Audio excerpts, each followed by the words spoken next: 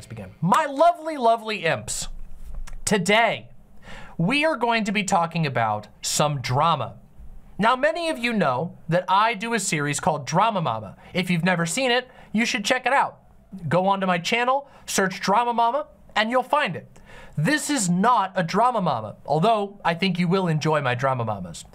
My Drama Mama videos are where I do a whole bunch of research and I do a deep dive investigation into usually some sort of internet or pop culture blow up, and I try to make sense for people who might not understand what the heck's going on. Recently, we've covered the Miranda Sings situation, we've covered the Illuminati situation, but this, again, is not a Drama Mama. Today, it's just a drama stream. I am not doing any research for today. However, I am still going to hopefully be able to say something valuable to all of you. And hopefully we'll have a good time while doing it. Today we are going to be talking about debate bros versus video essayists, which is a very strange topic. I haven't talked about this thing in a really long time. However, despite me not talking about it, it has nonetheless been an issue that continually crops up. In this bubbling swamp that we call the internet, there are various circles and cliques and spaces that people tend to gravitate towards. And a lot of them are very loosely defined. And in those subgroups, there are also groups of friends, and there are people who associate with one another, people who collaborate with one another, and little cliques and stuff like that. And recently, and by recently I mean like the last year mostly, it's been like a year and a half, there has been probably longer than that the conflict has been bubbling up, but it's gotten really bad in the last year and a half. There has been this weird schism between video essayists and debate bros. And a lot of times it centers around a few key figures. Two of those most commonly brought up are Vaush, who many of you may know. I am friends with Vaush in real life, but also I have also argued very, very publicly with Vaush. We have had a number of, let's just say, very intense public disagreements. Many of you are probably already familiar with that. So while I am friends with Vaush in real life, we have never hesitated from criticizing one another when the time comes. And also, another person who has recently become a major fixation in this conflict is Keffals. Keffals is somebody I have known for a very long time. I have covered and supported Keffals in her struggle against a very severe campaign of online harassment that was mostly done by a deranged hate forum, which resulted in literal actual violence being done against Keffals. And likewise, in the situation with Vaush, I have also been critical of a lot of Keffals' positions while still being somebody who supports her against the deranged behavior of people who have doxed her, who have swatted her and attempted to swat her again, and all of that nonsense. And increasingly, there is a sort of small clique of people who call themselves video essayists. Sometimes they refer to themselves as breadtube, even though I don't actually think that's accurate at all. And there has just been this schism between people who are sort of labeled to be associated with Vaush, and people who are labeled to be associated with breadtube, the self-identification, or the video essayists. And there's this weird thing, because breadtube in and of itself, some of you might not even know what breadtube is. Breadtube is a term that originated on Reddit, if I'm not mistaken, and it referred to a whole bunch of generally left-leaning video essayists, of which there are many. It was never a club. There was no organization. It was a consumer label. Basically, a bunch of people who watch video essayists said, hey, these people we like, and more and more people gained association with that consumer label via an incomprehensible internet process of association. Some people who are sort of famously associated with BreadTube are ContraPoints, H Bomber Guy, Sean, formerly known as Sean and Jen. There's a ton. There's so many. There's some people consider me a part of BreadTube. I've been referred to. I don't refer to myself as a part of BreadTube. I never have. But people have actually said that I'm a part of BreadTube, even though I don't even do video essays. I do stream content, and I do edited segments, but everything I do is live and very off the cuff. Wait, it wasn't always just Sean? No. There's a ton of people who have been considered as a part of BreadTube, but the key thing to remember is that nobody gets to decide that they're a member of BreadTube or not. And in fact, many of the creators who have been labeled as members of BreadTube have expressed frustration with being sort of forcibly associated with a group that they didn't actually choose. And this actually has happened in another area as well, which is with the term debate bros. The term debate bro, and that one I have used for myself, ironically mostly, saying, yeah, I'm a debate bro, you know, because I used to do a lot of debates. When I first started streaming, I did a lot of debates. However, I've never really resented being called a debate bro all that much, even though we'll get into something a little weird about that when it comes to me specifically. Debate bros is another one where a lot of people get labeled as debate bros, whether or not they self-identify that way. It was used as an insult. Of course it was used as an insult at first, but some people sort of ironically, absorbed it or wore it as armor or whatever. So people did that with BreadTube as well. It's this weird thing where there isn't actually like a debate bro organization or a BreadTube organization or a video essayist organization. And nonetheless, a schism is referenced frequently. And most of the people who are viewing this show, when I say the debate bro versus video essayist schism, you know what I'm talking about simply by observing it in action. Lately, there has been a number of videos, mostly, I will say predominantly from the video essayist side of this whole thing, that attempt to talk about the issue, that attempt to explain it. And we've watched a couple of them here on this stream, and I haven't had very good opinions about most of them. In fact, most of the videos that I've watched on this stream that talk about debate bros or that attempt to narrativize the history of this conflict, I feel are very, very bad. They're very biased. They're undercited. They're weak as video essays, not just as general content. I find them to be not actually very accurate and generally very slanted. And recently, there's been a new outcropping of this. There's been another series of videos that have come out. Some of them I have refused to engage with because I simply thought that they were too baity. They were so very obviously like designed to try and bait reactions and whatever, that I just didn't feel it was worthwhile to spend time on it.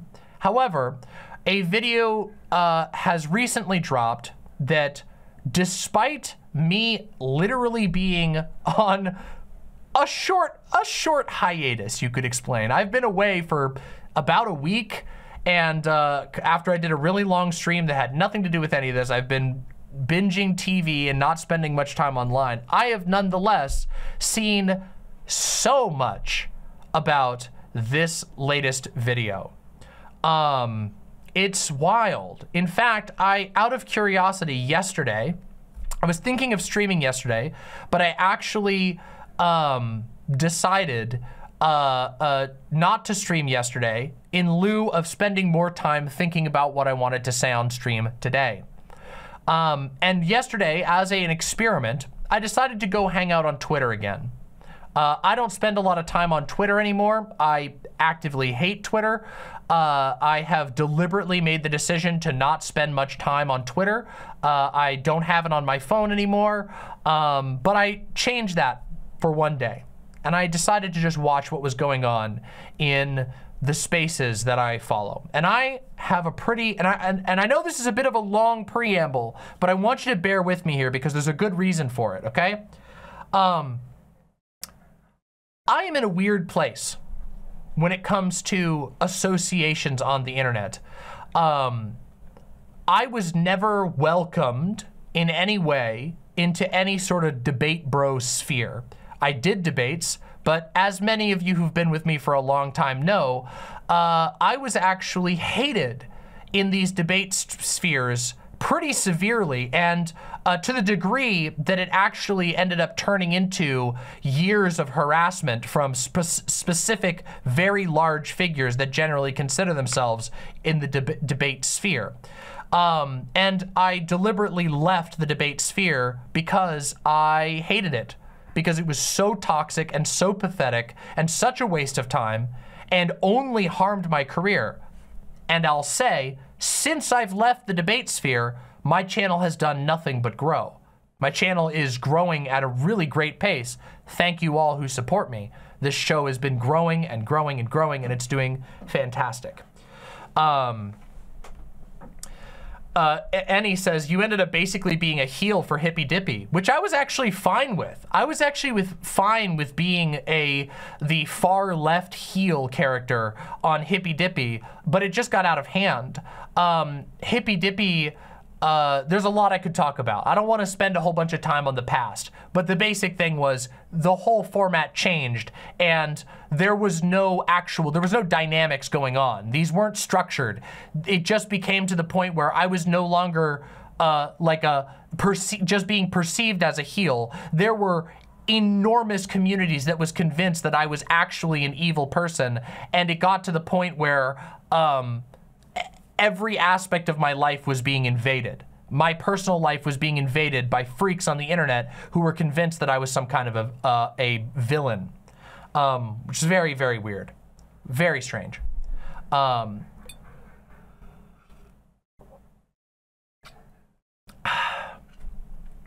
So, what was I gonna say? Yes, so, I find myself in a weird place online. I am mutuals with a lot of people in the, in BreadTube, generally, but I am also mutuals with a lot of people in the sort of video essayist space. Even some people who are directly involved in the video that we are going to be watching and reacting to today. And I am also like real life friends with a lot of people who are generally labeled as debate bros. I am real life friends with both Xanderhall and Vaush and Keffals. All of these are people that I know to some degree offline. Keffals I've never met in person, but we've known each other since before I was, or since, not before I was a streamer, but since before Keffals was like streaming. So I've known Keffals for a long time outside of these spaces. Which puts me in a very odd place when it comes to reacting and observing this stuff. And also, it also gives me a unique perspective. One of the things that I've talked about is how weird it is that despite the fact that I regularly defend the value of debate content and that I made a lot of debate content, that I got my start in this space doing debate content, that people never include me as a positive example. Even people who I am friends with don't include me as like a positive example of a debate streamer. They actually completely ignore my body of work. And I have found that somewhat offensive at times. It's annoyed the shit out of me, actually, that basically people will talk about the debate and they will be very broad about it, and they will basically delete me from existence as if I never did debates, as if I never did good debates, and as if I haven't made very, very popular videos discussing why I think that debate can be a valuable format. And I find that kind of weird. It's kind of odd, right? That a trans woman, you know, is sort of excluded from being included in the debate streamers. Now, some of them might just be uncomfortable using the term debate bro to label me, which I understand and I appreciate that to a certain degree. I don't want to be misgendered, but also I find it odd at how specific the label of debate bro is. It's a very specific, it's very specific, and yet in a lot of the videos that we've watched talking about this issue, they're very broad. Debate is bad because it does this. Debate streamers are bad because they do this. Debate is stupid. Why do you fucking care? Everyone who does debate is a grifter. And then they resort, when confronted, to sort of the debate bro. I was talking about the debate bro. I was talking about the debate bro. And then I'm like, well, hey, I did debates. I even confronted some of the debate bros, quote unquote, that you seem to have problems with. Why don't you ever mention me?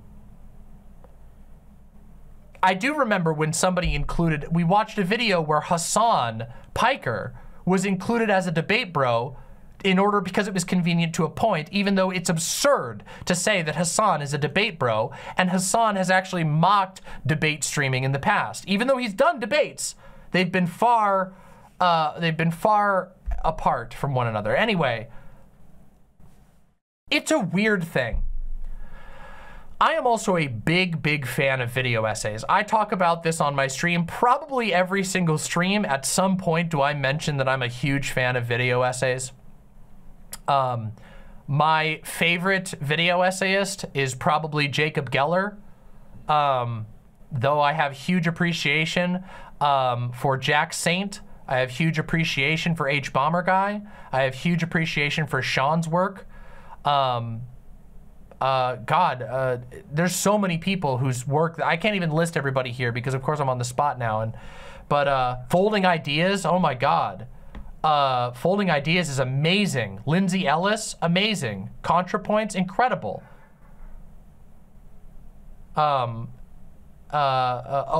Big Joel, I think I've watched every single Jack Saint and every single Big Joel video. Olemi. There are so many, video essays are one of my favorite things to dive into. So again, I find myself, I'll restate this again in this, whole wind-up. I find myself in a very, very weird position. And I also find myself getting angrier and angrier about all this. Yeah, sorry, Punk Corpse. It's picking up my roommate is getting picked up by the increased gain. I'll try dropping the gain a little bit. Sorry about that. Yeah. Anyway, hopefully the gain will still be strong enough to, I don't know. Normally the audio doesn't get through as much, but it's tedious seeing these videos every month. What was I gonna say? Now I've lost my train of thought. I'm sorry about that, ADHD moment. Yes. Anyway, I found myself getting increasingly frustrated. And this sort of peaked yesterday when I decided to spend some time on Twitter, just seeing what all these people who are mutuals with me, a lot of these people are mutuals with me. I follow a lot of people on Twitter. It comes from a former era when I used to follow way less judiciously. Now I'm way more picky with my follow backs for a number of reasons. And the state of discourse was pathetic. It was, frankly, fucking stupid. And not only is it fucking stupid, it's also just really manipulative. And I've seen people that I otherwise respect beginning to engage in a level of spite and pettiness that makes me lose respect for them. I find it really tiring. And not only that, it just makes me feel checked out about the about any desire to collaborate with most of the people that most of the larger, not even larger figures, but a lot of figures in this space, not even larger. Some of the larger figures have sort of distanced themselves completely, wisely, might I note. It's just really fucking weird.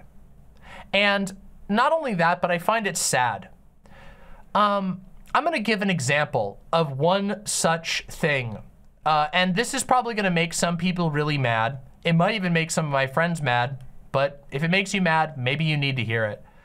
This extremely weird obsession with finding any reason to label Keffals as racist, specifically fixating on a game of telephone around a noodle cookbook, is one of the most odious, boring, pathetic, idiotic, and petty things I've ever seen in my entire life. Now, I was there for all of this. I've seen all of this. Basically, what happened is some lady, some white lady, made a cookbook about noodles and dumplings. And some Asian lady on Twitter said that they felt like it was cultural appropriation. And at some point, Keffals said that she didn't think there was anything wrong with a white lady making a noodles and dumplings cookbook. And that has now, through a game of telephone, become a piece of evidence that is used to sort of broadly say that Keffals is racist. And I just think that's really fucking dumb. Okay?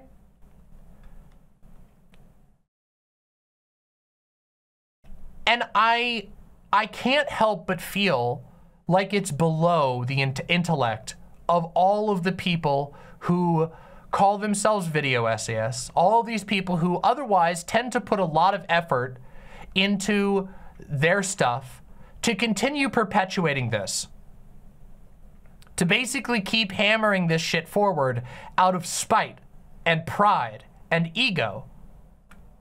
And also, it has another effect, okay? Listen, it has a secondary effect, all right? Which is that now there is a like counterculture, quote unquote, of people basically making memes about noodles to sort of ironically signal that they think it's stupid that somebody called Keffals racist over noodles, over a noodle tweet, which is also, like, I get it. And I don't put these people on an equal playing field, but Jesus Christ, it does shit up your content feed, doesn't it? Don't you get fucking tired of it? Doesn't anybody get fucking tired of the back and forth about noodles? You're racist for a noodle tweet. And then somebody says, noodles. And it just goes back and forth like that forever in spaces that at the same time, all of the people are sitting around going, yes, we are politics appreciators. We appreciate politics. Yes, yes, we like to think about politics, and we want the world to be better, and we're engaging in politics. It is.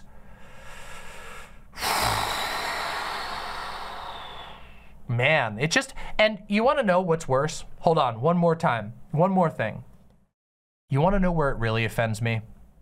It's not even, I'll be completely honest with you. It's not even the biggest offense. The part that offends me to the deepest part of my creative soul is not even the fact that that it's stupid and it's a waste of time for people who claim to be politically serious and who claim to talk about politically serious things. The part that offends me is that it's boring. It's bad fucking content. It's a waste of everyone's talent and time. It is boring. And all that it does, literally, all that it does is reinforce extremely siloed off cults of personality on every side. It just discourages everybody from talking about anything else. Look, I'm fucking doing it right now. But in my defense, I'm attempting to address the problem as a whole, as opposed to, you know, just jumping on board and making yet another video about this shit. It's an entertainment crime. It is a crime against you all. It's a crime against all of the viewers who deserve to be having more fun, who deserve to be laughing about things, or fuck, who deserve to at least be learning something or getting mad at a conservative or learning about how conservatives do things and how we can counter them or whatever. There's literally anything other than this fucking noodle back and forth. It's like, it's content slurry. It's content sludge. It's pathetic. It's dumb. It's been going on for months and it's fucking stupid and I never want to see anything about it again. And it's making me lose respect for people. And it reeks of desperation, doesn't it? It really does. It's not growing. None of this is growing anybody's channels. It's just sort of preaching to the choir in a really pathetic way. And the worst thing, again, is like, at the end of the day, it's making a bunch of people behave even more embarrassingly than they should. The fact that this has been a conflict that is roiled up for as long about fucking noodles, and it is about noodles. I don't care. Those of you who are watching this who think otherwise, I know that there's a bunch of people watching right now who are not in support of Keffals. I have 700 people watching right now. And I know some of you are people who are not fans of Keffals, and I'm not asking you to be a fan of Keffals, but can you guys just acknowledge this is a fucking game of telephone about the noodles crap, and you know it is. You know how much it's brought up. You know how much people use that as a justification. It's fucking, and even if you do mental gymnastics to try and say, oh, actually, it's actually, well, it's because she keeps, you know, joking about it. That's what proves that she's actually racist, because Keffals said noodles are tasty, which means she's mocking the people who have a serious shut the fuck up. Do you hear yourselves? Do you fucking hear yourselves? For fuck's sake.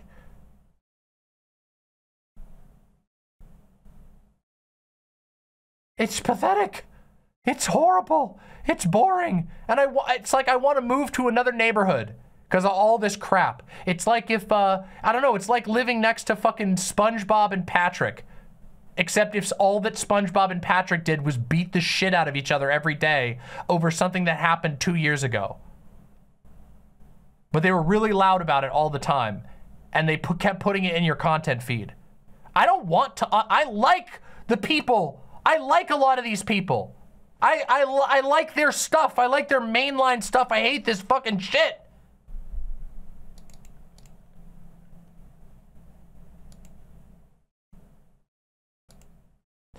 Anyway, this is a very, very long preamble to us reacting to a video that everybody has told me to react to, which is a video by a YouTuber by the name of Foreign Man in a Foreign Land.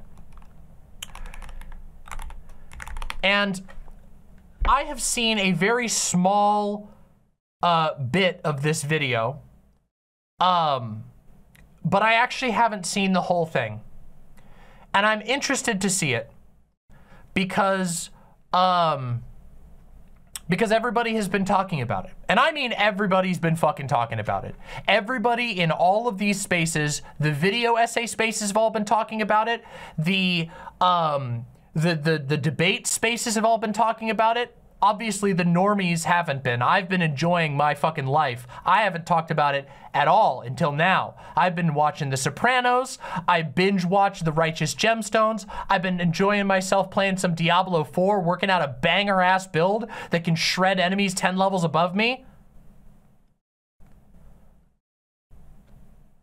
But everybody's been talking about this video. I mean, it went so far as I saw somebody make a like support thread that was like basically claiming that this video led to a harassment campaign, and it was like, in these hard times, write down what you appreciate about foreign man in a foreign land who created this video. So I don't know if there's been a harassment campaign. Maybe we'll find out. I haven't seen anything about that, but certainly everybody's been talking about this shit. Oh my God, so much. It's been going all over the place. And now I'm gonna be completely upfront with you. I have not watched Foreign Man in a Foreign Land's videos. Maybe that actually gives me an advantage here because I won't be biased by knowing what he's done in the past, and I'll just be reacting to this video that's, you know, that's addressing this schism. And it totally is addressing this schism. All I know for a fact, because I've seen it uploaded on my subscribe list, I've seen all the debate people who get labeled debate bros reacting to this video, and I've seen all of the video essayist people recommending this video, so clearly everybody's talking about this video. So I want to watch it, and I want to try and give it a fair shake from the position of somebody who is tired of this motherfucking stupid conflict. And I'm going to try and give it a fair shake, and we're going to see.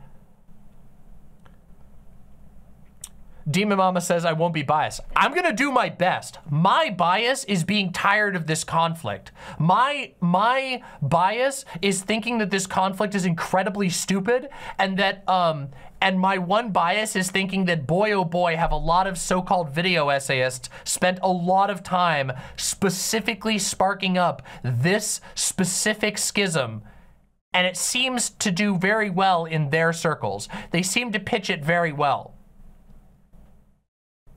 Like you do a video and I mean, look at this thing right here.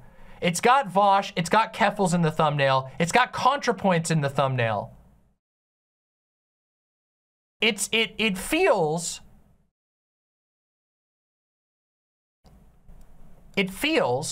like there is a debate bro condemnation industry where basically in a very small circle you make a video that condemns the debate bros broadly, and everybody's gonna promote the video.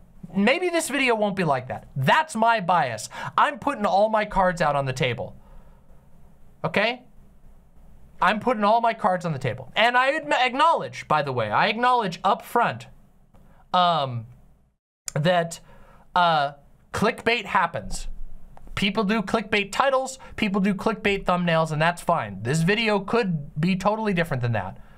I have only seen a very little bit of this video, and certainly not enough to judge the video. But I'm gonna react to it today. And then we're gonna talk more about everything that I just spent this first like 30 minutes winding up to. But I think that my first 30 minutes were relatively valuable. I think I have a lot to say about this and a lot to share from my experience of observing all this crap. JJ Candelabra says, how do you feel about Jesse Gender calling Shark the C slur constantly? Well, see, I don't think that Jesse has called Shark the C slur constantly. In fact, if I remember correctly, Jesse Gender liked a tweet that implied that Shark was a character from Django Unchained, a house slave character from Django Unchained. I don't believe that Jesse actually said anything like that. However, I do think that that was an incredibly poor taste tweet. I think it's a gross thing. And I also think it's ironic, given just how hard Jesse Gender has gone on other people. I mean, I remember that Jesse Gender was on the train that said, joined on to a pretty large degree in condemning people for using the say her name hashtag, saying that that was racially insensitive. So I think it's somewhat ironic to engage in that type of memeing while also policing people on racial insensitivity to that degree. I do think that that's a little bit I think that's gauche. And it does make me feel icky. I'll put that much, okay? However, I also want to point out that the question that started this was completely inaccurate. To my knowledge, Jessie Gender has not constantly called Shark the sea slur. Do you see what I'm talking about here? Do you see the spite, the pettiness, the dishonesty that makes everybody look like a fucking ass? Can we just fucking cool it for a little bit?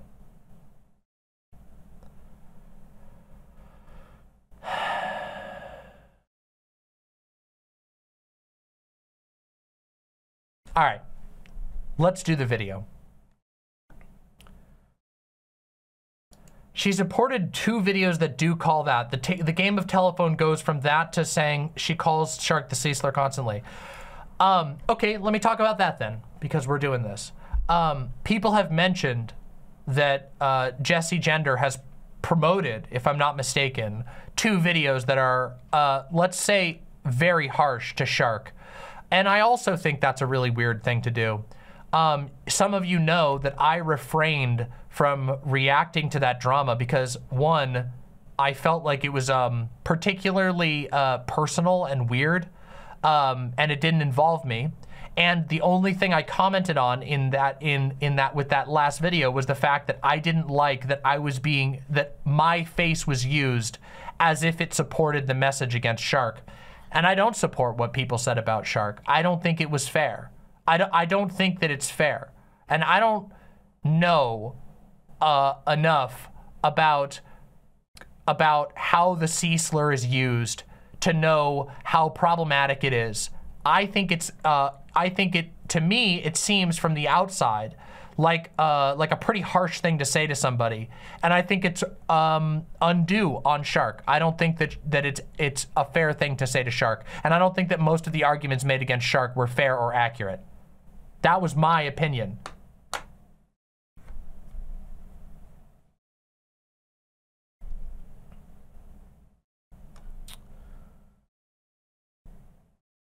But let's watch this video. Okay, everybody, no more ramp up. We've been ramping up forever. I just wanted to make sure that everything that I had to say was on the table, so you guys know where I'm coming from, okay?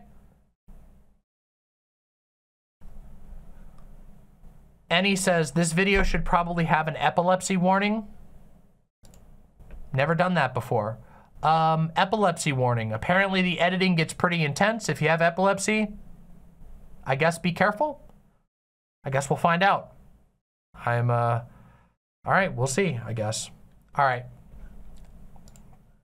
Let me put this up here.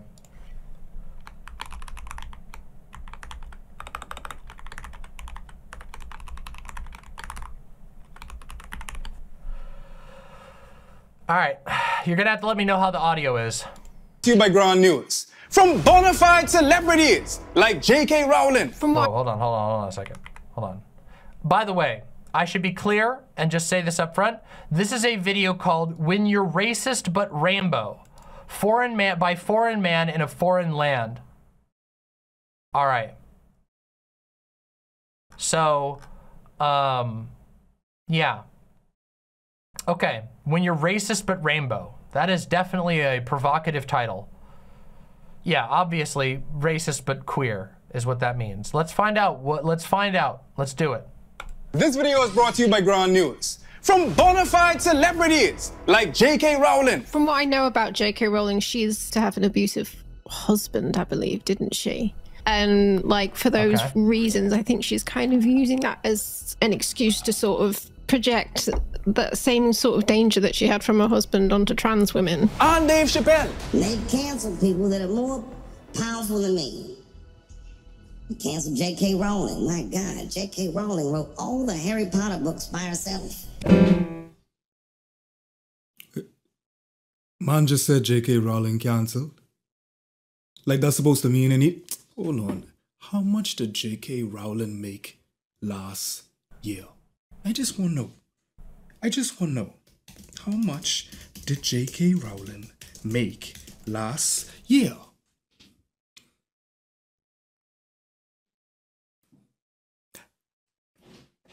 I wish I was cancelled, Dave. She said gender was a fact.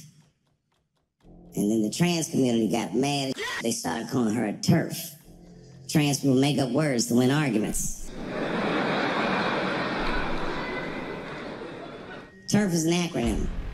Stands for Trans Exclusionary Radical Feminists. This is a real thing. This is a group of women that hate transgender. They don't hate transgender women, but they look at trans women the way we blacks might look at blackface. It offends them. Like, she's doing an impression of me. You see, I knew the strong with him as soon as he said block. Whoa. You see, I knew the strong with him as soon as he said blocks. I'm not surprised that he said. I'm not surprised. Dave Chappelle will often talk about the queer. Okay. So this is the kind of stuff that makes me lose respect for everyone involved in a project like this. You're talking about J.K. Rowling and Dave Chappelle, both people who have engaged in extreme anti-trans rhetoric while demonizing trans people and attempting to claim a victim status as having been persecuted by trans people while they themselves are enriching themselves making anti-trans content. And then he decides to insert an in joke that uses Shark 300, a smaller content creator, as a stand-in for the C slur.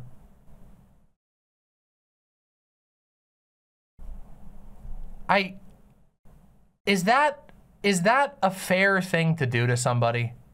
Is that a reasonable? That is a, like, it's a level of I don't understand the stakes of what I'm talking about here that would look bad even if it came from like somebody like a streamer who was acting off the cuff, but this was edited. There was an edited effect, a sound effect, a picture of this guy, and a picture of a video of a raccoon, all to get a shitty dig and to associate like actually to make it seem like Shark is worse than them because Shark is being used as a stand-in for an insult. That's pathetic. That's embarrassing. It's bad video making, and it just seems crazy. That's a crazy thing to do. It's a crazy thing to do to a smaller content creator, even one that you don't necessarily like. And it's especially weird to open the video on this.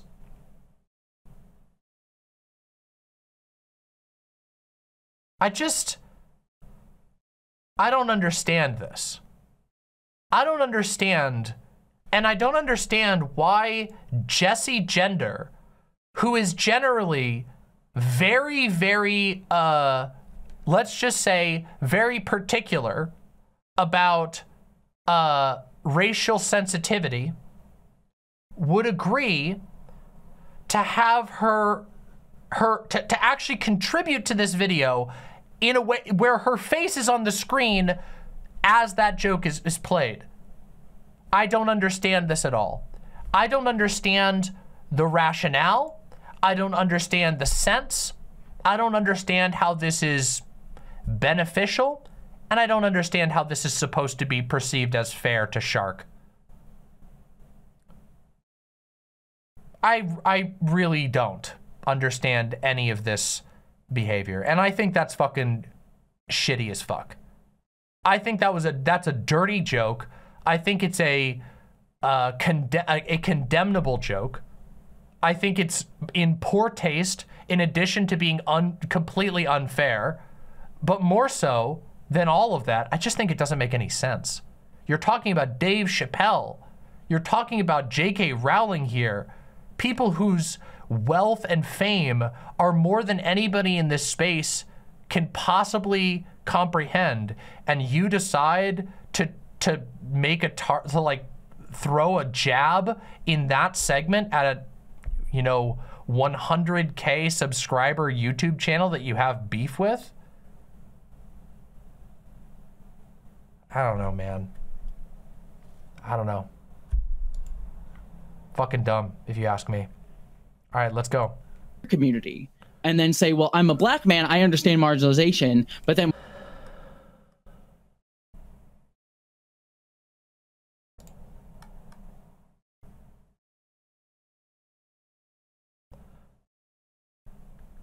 Soul Bunny is in chat and says, it doesn't make Shark look worse than JK and Dave. I disagree with you.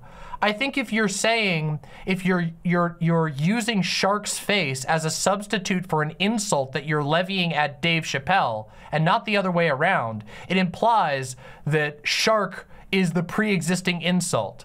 I think that does, actually. I do think that implies, I mean, literally, it's saying that Dave Chappelle is giving Shark energy.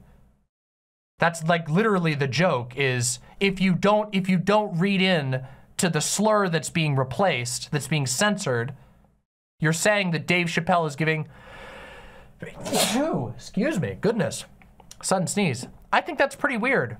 I just think that's really weird. Soul Bunny says it's just an inter-community joke, and both Shark and Foreign have the same sub count. Do they? Foreign Man has 105. Okay. Hold on, let's take a look. Is Shark actually at 105?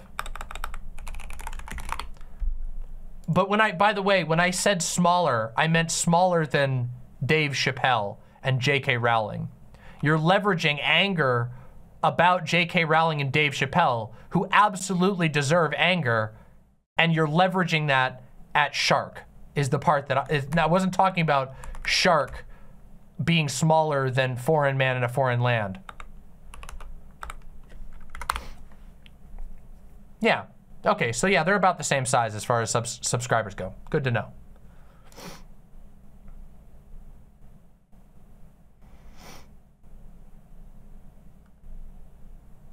I hope you stick around, Soul Bunny. I'd be open to talking with you after I react to this video. Anyway, let's continue.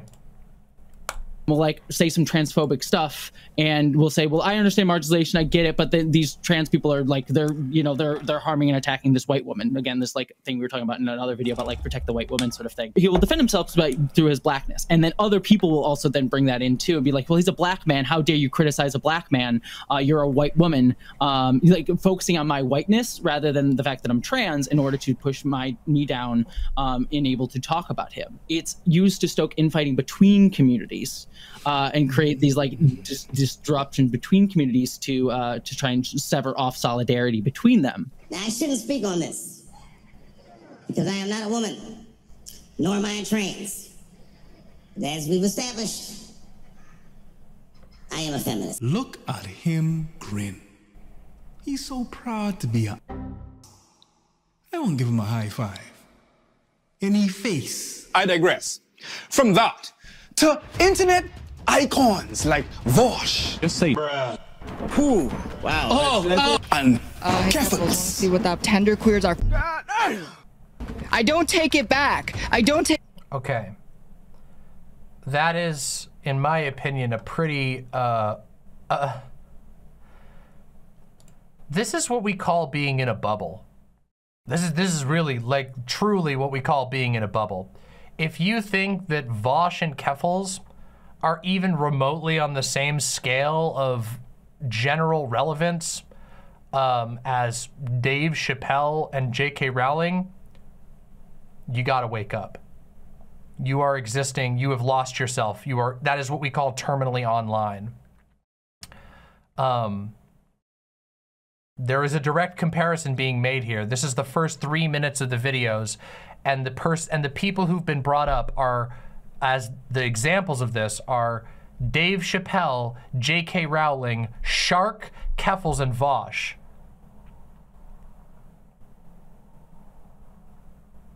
And also,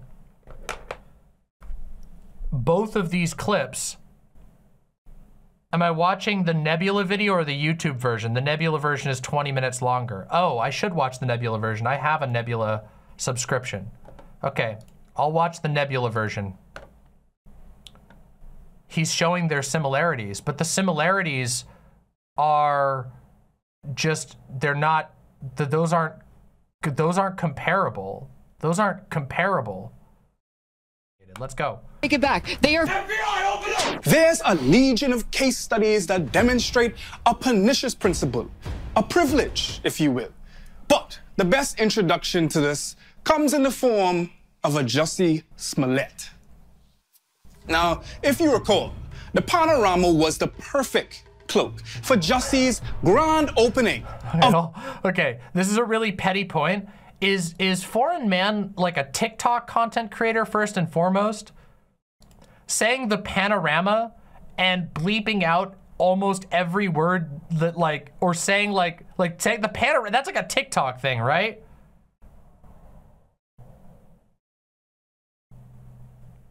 Oh, people are saying I missed something while I was switching videos. Okay, let me go back real quick. Wow. And Keffals. Want to see what that tender queers are. I don't take it back. I don't take it back. They are. FBI, open up! There's a lead. Okay, people are pointing out that using the FBI open up thing there is, okay, first of all, really weird editing, but that is a little insensitive. Can we be completely honest? Like Keffals is kind of notoriously famous in these spaces for having been swatted like within the last year. And also that's a meme that's usually used about pedophiles. Like, I'm not gonna joke police everything here, but that comes across as kind of fucking mean-spirited. Can we just acknowledge that? Can we acknowledge like how mean-spirited that is? Like, I feel like if this was done in the reverse direction, it would be like a cancellation waiting to happen. Like if Keffals made a video that did a similar joke to Foreign Man or Jesse Gender, that I feel like there would be a lot of anger about that. Can we acknowledge that? And also, I'm gonna be completely honest here. I'm just gonna be straight up with you guys. Do we really think that either of those examples that were shown are actually on par or even comparable to J.K. Rowling, Dave Chappelle, and Jussie Smollett? Do we actually think that those are on par? For reference, the clip of Vaush saying the N-word was him in a debate with Nazis, and they were being insanely racist. And I'm not gonna say that what he did was right, because it's not what I would have done. You guys know that. I don't fucking do that shit. I don't even say the R slur. But do we really think that's a fair comparison? Like, do we really think these are even in the same ballpark? Or that they're even emblematic of the same thing? Do we actually, just honest with yourself, people who are watching this, do you honestly think that? That's fine, Soul Bunny. We still got a while, so you can just watch, and if you want to talk about the connected issues after this, I'm more than happy to do that. More than happy. We got to get through the video first, and I'm admittedly I'm a pause Andrea, so yeah. That word used by white folk is hurtful, and he joked about it, but he didn't actually joke about it. The joke was, there wasn't a joke. He was just pointing out that the Nazis were trying to avoid getting in trouble while saying horribly racist things, and he just called them on it. And I will say, like, again, it's not a move that I would do, but is that really what people consider to be a racist act that's worthy of a comparison to Dave Chappelle and J.K. Rowling. J.K. Rowling, who like gives money to hate organizations and actively promotes people like Maya Forstater and Posey Parker. Really? Is that really the what we're doing here? And also, let's go one step further. Is Keffals calling tenderqueers retarded? Is that on the same degree? Is that even the same thing? And also, why is that being used as an example of racism? I've made fun of tenderqueers extensively. I have a problem with people who basically very hypocritically engage in abusive behavior in the name of progressive politics and over-police other people and treat people like shit. Does that mean that I'm being racist for some reason? I feel very weird about all of these. I feel like there's a lot of well poisoning going on in this essay so far. And I guess I can understand why people are a little frustrated about it, because this feels like a very unfair thing to do. It'd be kind of like, I don't know. It's a very aggressive comparison to make.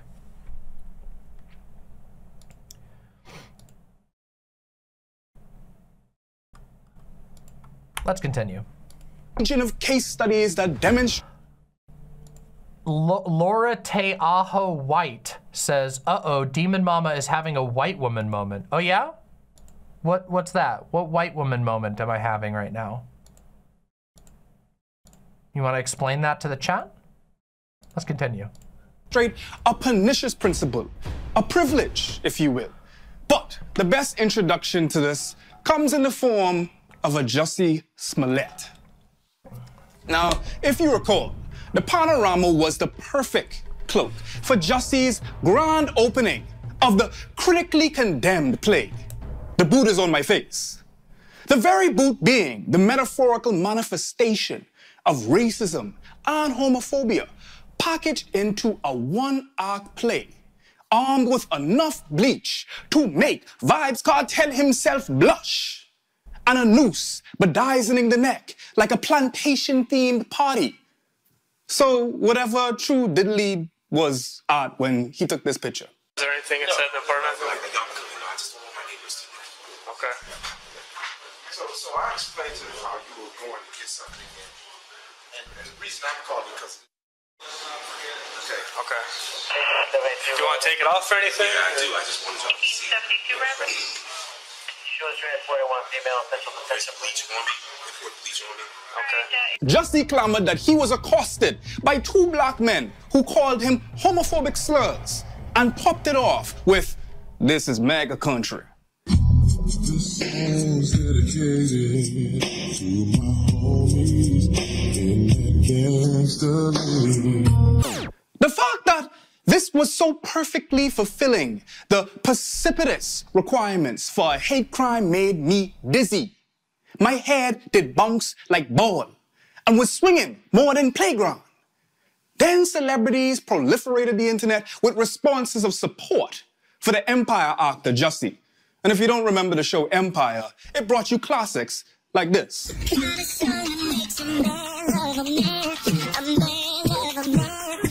But the very actor that played Jamal Lyon turned out to be lying.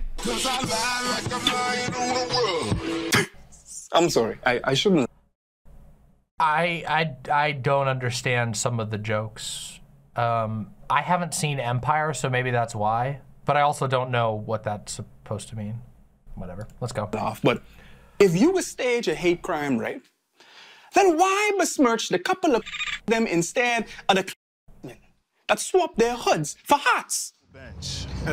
This is where we waited for Jussie to come before we attacked them.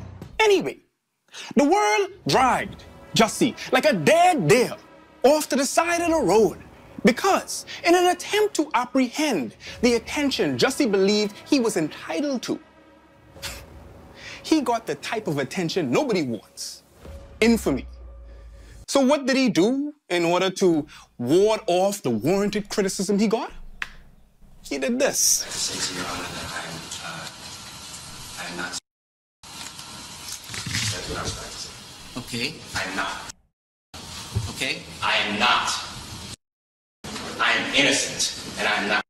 If I did this, then it means that I stuck my fist in the fears of Black Americans in this country for over 400 years and the fears of the LGBTQ community. Your Honor, I respect you and I respect the jury, but I did not do this. And I am not suicidal. And if anything happens to me when I go in there, I did not do it to myself. And you must all know that.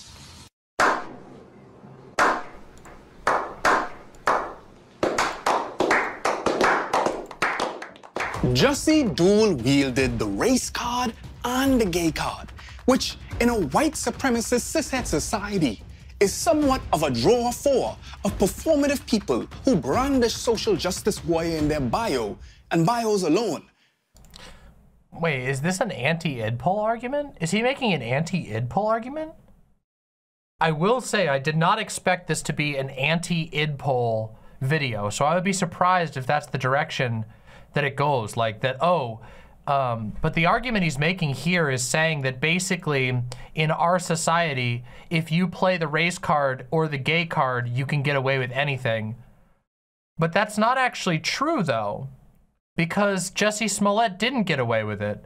Jussie Smollett got a little bit of like a week of positive attention and now for years has been used as the butt of a joke. Like, there was a Jussie Smollett joke in The Righteous Gemstones. Like in mainstream television now, there are jokes making fun of Jussie Smollett. I don't know. All right, let's continue. Let's continue. Now, you would probably say a retort that those marginalized cards didn't save Jussie from jail. Okay. Yeah, nor did his lawyer, who is the current lawyer for the manospheric mogul Andrew Tate, not Angel, Jesus Webb. But it can be argued that the very card saved O.J. Simpson. Did you do it?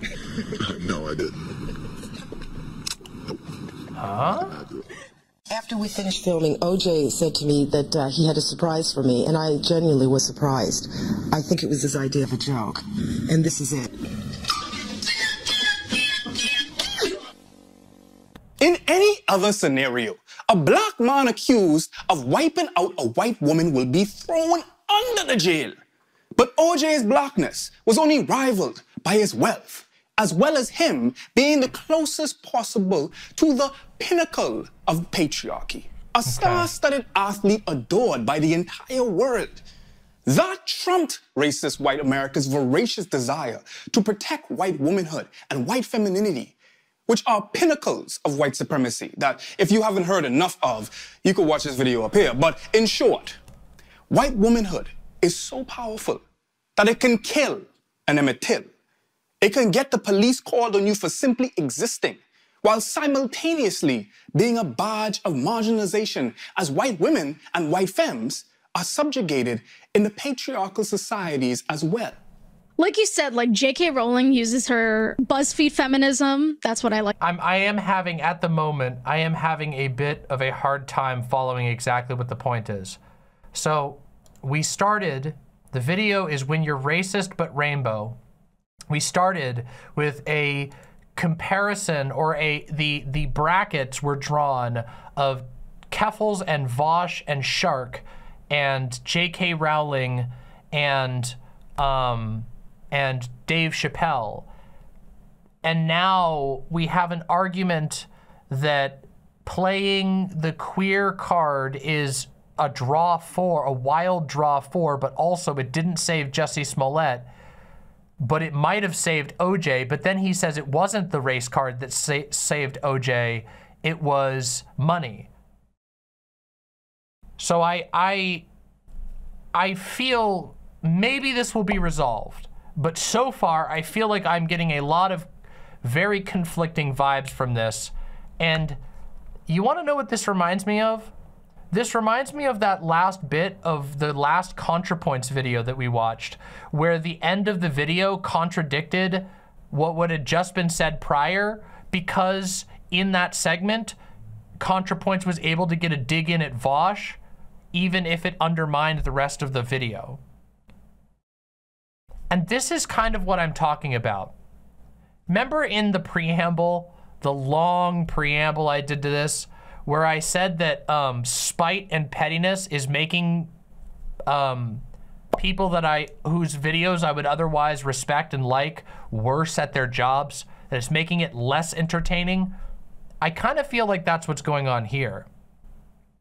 I kind of feel like this is an example of trying to find a way to condemn Vaush and Keffals while making a broader point, but that broader point being undermined by the need to go after Vaush and Keffals.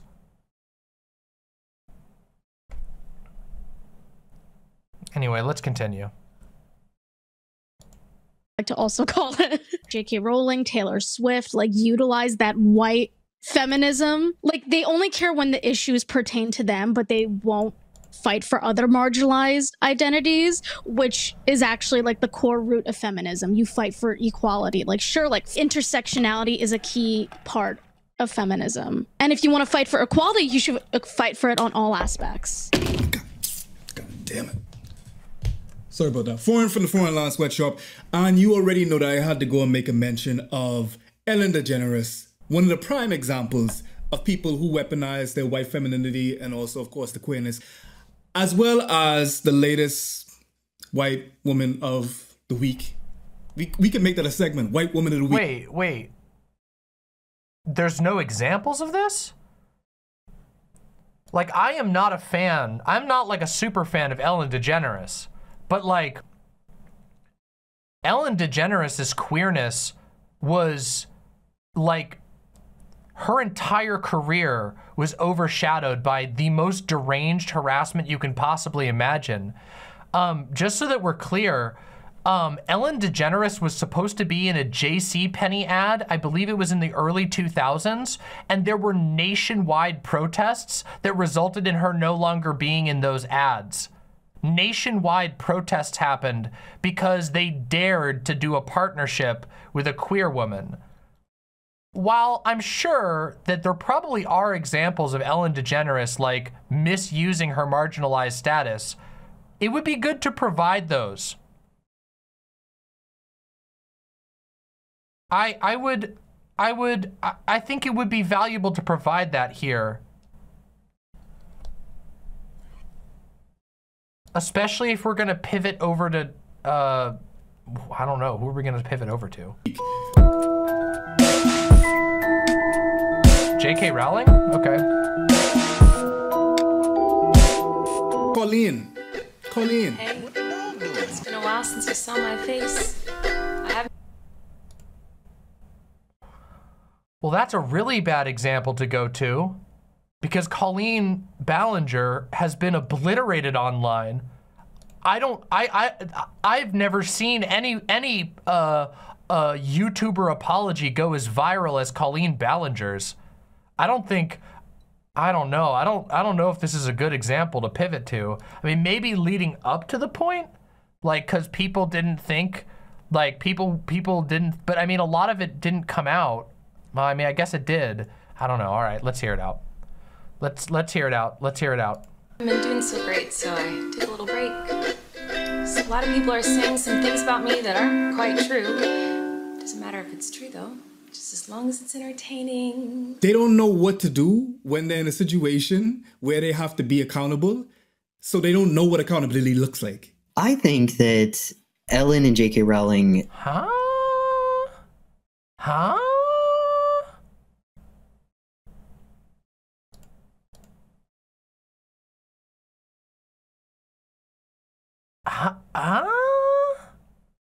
What? I actually don't know what that point was supposed to be. Colleen Ballinger, I mean, I would go so far. I saw a clip of Vaush reacting to this, and I think he said that he felt like the white womanhood actually backfired on Colleen Ballinger because online misogyny meant ukulele woman funny to laugh at. And I think I kind of agree with that to a certain degree. Posting a ukulele video is like the most like stereotypical stupid white woman thing you could possibly do, I don't think that helped. I think that actually hurt. So I might agree with Vaush on that particular point. I don't know what's going on. Let's continue. Share something here. And it's something that I have seen. It's going to surprise no one. At this point, I think it's the power of whiteness. It's existing in that proximity to all of the social things that whiteness grants you. So much power has been ceded to you as a white person throughout your entire life in all of these like small social interactions that you have, in turning on the news and seeing people like you, in turning on various TV programs and seeing people like you, in not having to actively look for people who look like you. You don't have to seek them out. They find you. You have some sense of power over the world around you. And I think that starts to dictate. Trans Girl Lily says, the argument is that no innocent person would take such a serious, unsubstantiated accusation so flippantly if they were innocent. I don't know if that was the argument. I think hold on, to try and steelman foreign man's argument here, I think the argument was supposed to be that only a white woman would ever think that a ukulele apology is like correct, but I don't know.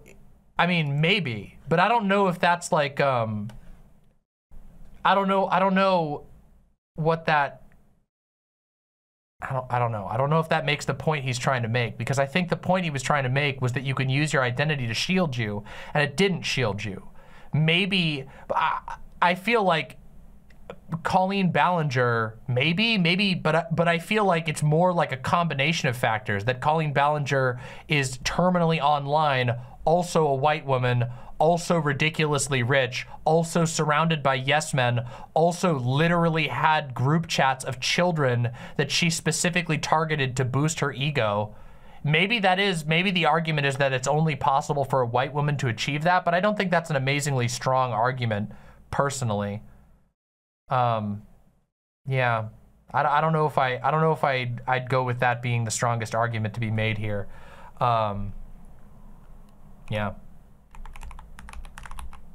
Yeah, I don't know. All right, let's continue. We need to continue. Let's continue. How you behave in positions where you feel like you're losing power.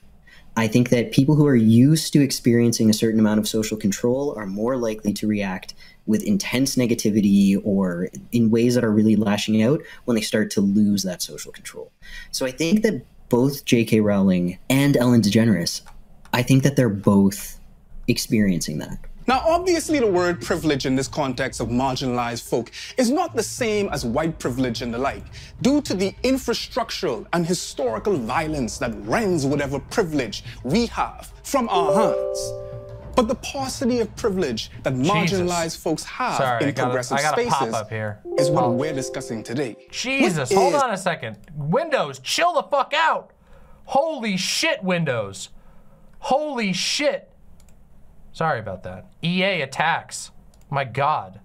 It's marginalized privilege. And how do we address it as progressives? And I got a star-studded cast of guests that are local to the communities that are being critiqued, rather than me, the sisters of het black men, doing an inter-community criticism. But I can criticize this. My experience.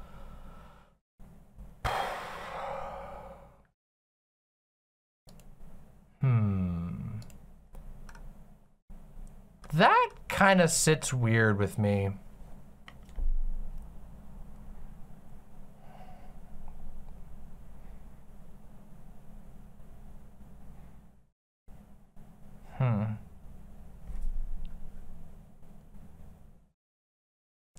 I missed how Ellen is connected to J.K. Rowling, or did he not connect them? There was nothing substantiated to connect those two. It was sort of by inference, so I'm kind of confused. I'm kind of confused as to what the connection was there. I don't know if Ellen is on the same level as J.K. Rowling, even close, honestly. I don't know. They're white women? But I feel like there needs to be an argument that says like what they, like specifically what's being They're both white. Well, but that's obvious. You can look at them and see that, right?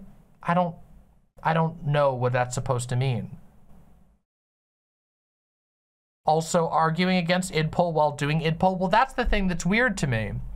If it's about idpol, if the argument is that, if the core argument of this video is that identity only matters so far, you can still be an asshole or dishonest or you can misuse idpol, then I don't know that it helps all that much to bring in other people, to bring in, I'm sorry, but this is a little tokenizing.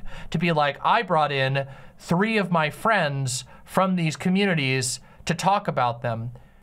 And also, have we gotten to that part? The critiques have not even been established.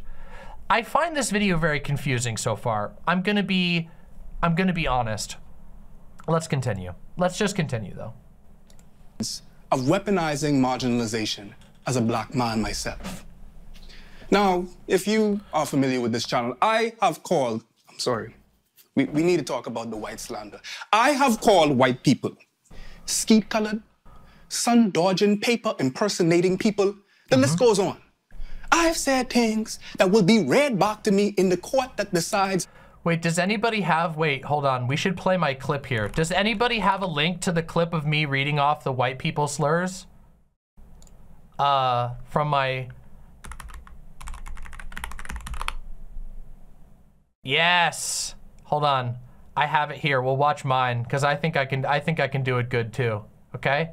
Hold on. Let me grab the timestamps. Where is it here? Is it right here? Is this it? So, everybody, what do we want to talk? Do you want to take a second to talk about the culling? I think it's here. Like it. I appreciate that. Good. Condom supported its use. I honestly have never supported such heinous and disgusting language in my entire life. It is... Oh, here it is. We got the direct clip. Oh, yeah, this is better. Here's the clip. Thank you. Thank you. Of course, Blablado, thank you. Here we go. Speaking of slurs, everyone.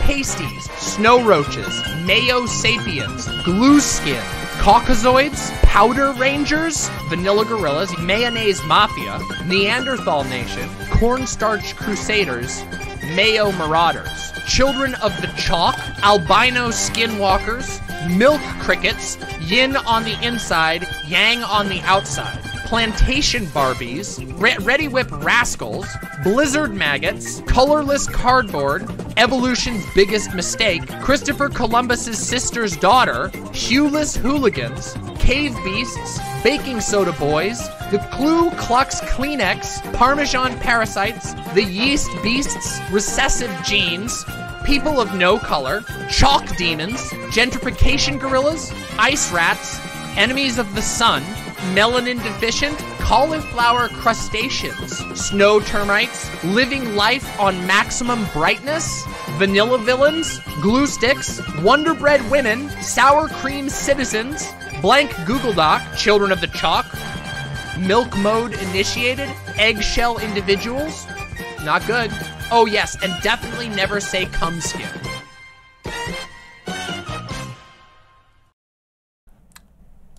So, just so that we can understand that we're on the same page, me and Foreign Man are on the 100% same page when it comes to slurs. I have the fame of doing the, I was denouncing them. I was denouncing them. You guys can't say I'm anti-white because I was denouncing them, but I did say them all. Whether I go to heaven or hell, and all that I could hope for is that my family gets a discount for my funeral, because I know ain't no way I go into heaven. And I would blush if I found out that they spend so much money just for me to go to hell. Even if God himself is up there smoking and getting they ate, it don't matter. But there's one thing I did that truly demonstrates how... Okay, this is, again, extremely petty, small thing. Can we all acknowledge that the TikTok form of censorship is not healthy? It's not good for any of us. That ruined the jokes. And also, crack and ass are not gonna demonetize you, okay? Saying the word pandemic doesn't demonetize you, okay? Like, on TikTok, TikTok does actually do some weird suppression stuff, and it's led to TikTokers being super paranoid about censorship to the degree that they speak, like, they say, like, for example, on TikTok, the word mascara is used as a euphemism for sexual assault, which to a certain degree, I understand why they might think the term sexual assault might be like banned. But I think that like the environment on TikTok has led to people engaging very unhealthily in a type of communication that is very annoying to me. It's riddles. Yeah, just say SA. I worried that Unalive will just stick around. Oh, they do that too. Unalive. All of these things. It's so weird. Roblox? Yeah, people do the Roblox one and Minecraft. Some of them make sense to me. Other ones, not so much. I can't help but feel like TikTok is bad for our brains generally. This isn't me really hating on him. Because I mean, you know, I understand it to a certain degree, but I think we should acknowledge that like TikTok's weird algorithmic censorship is damaging our brains. Algo speak? Yeah, it is. It's algorithm speak. How marginalization could be weaponized. And that was my most popular video at the moment. Asiaphobia in the Black community. I vividly recall my heart dropping into my after I upload this video and I saw the sign that YouTubers fear the most. The limited monetization sign. Oh gosh. This meant that all my hard work would be for naught. So I started campaigning, claiming that YouTube is penalizing me for being a Black creator, discussing these racy issues, which is definitely something that happens, but not this time. Regardless of the commentary to be had on how the algorithm... Whoa, bro, what? What? Huh? Algorithm treats us, we people who are darker than blue, as opposed to our colorless creator counterparts. I knew that folks will rally behind me if I cried algorithmic racism rather than the fact that my video got limited monetization because I said something that I shouldn't have. Okay, I'm sorry. Can't say I've ever weaponized.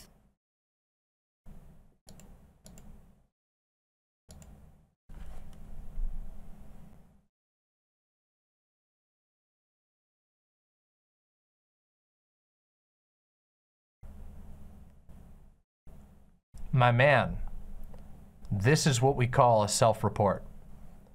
Holy fuck.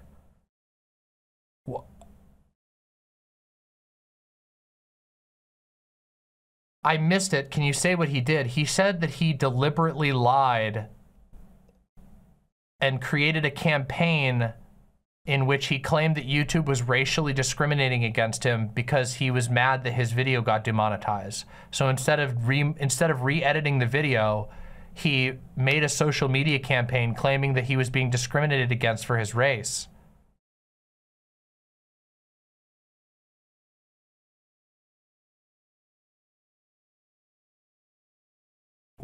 Why would you do that?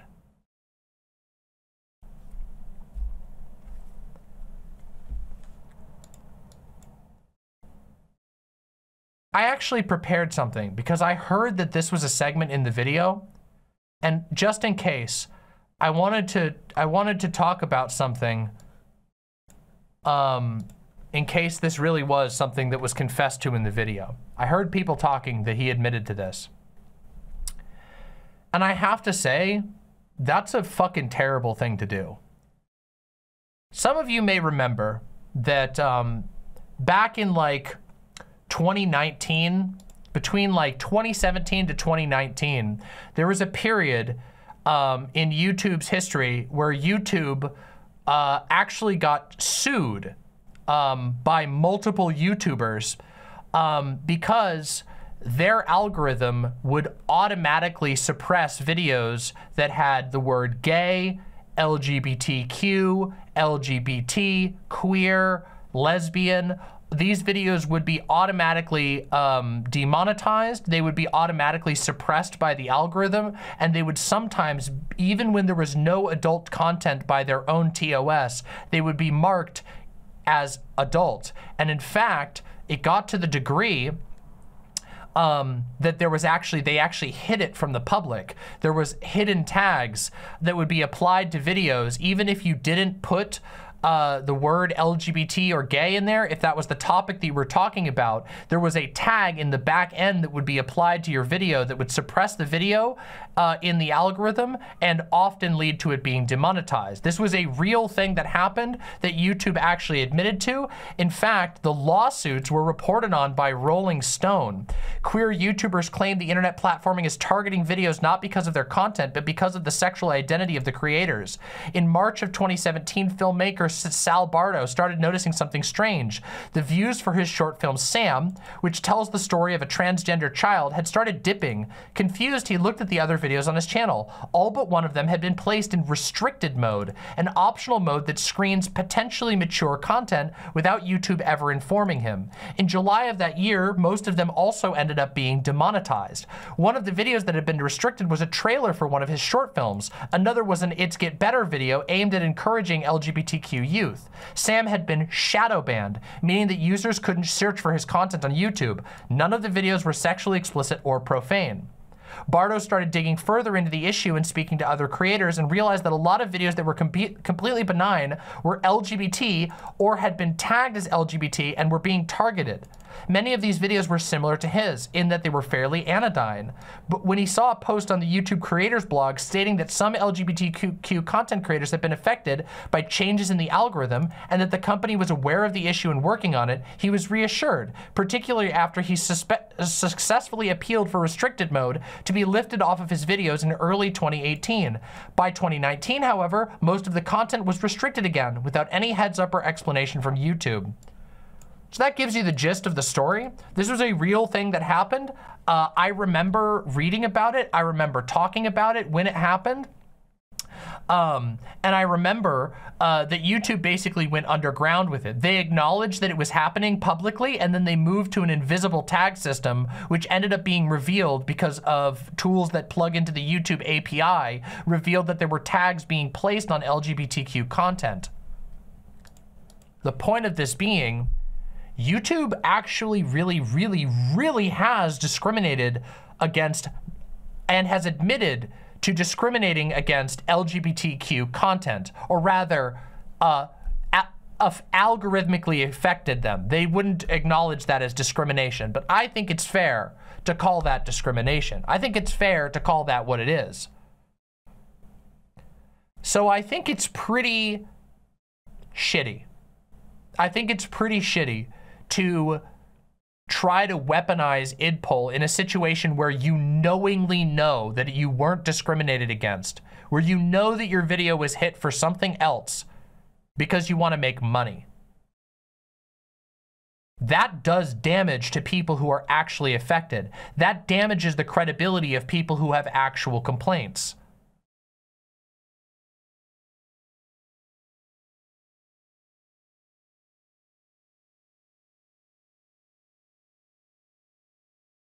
He didn't say that. We just watched it. Do I need to watch it again?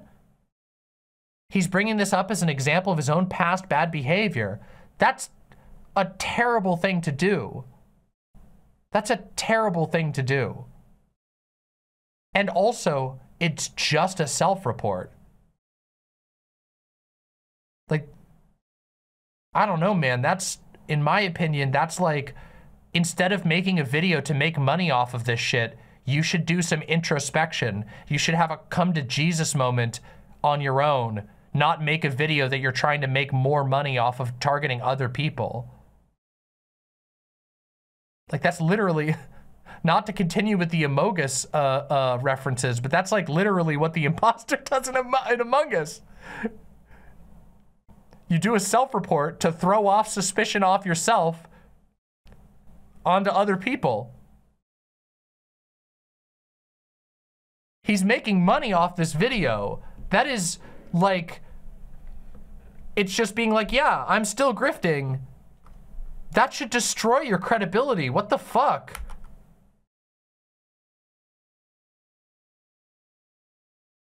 And all of this to support what?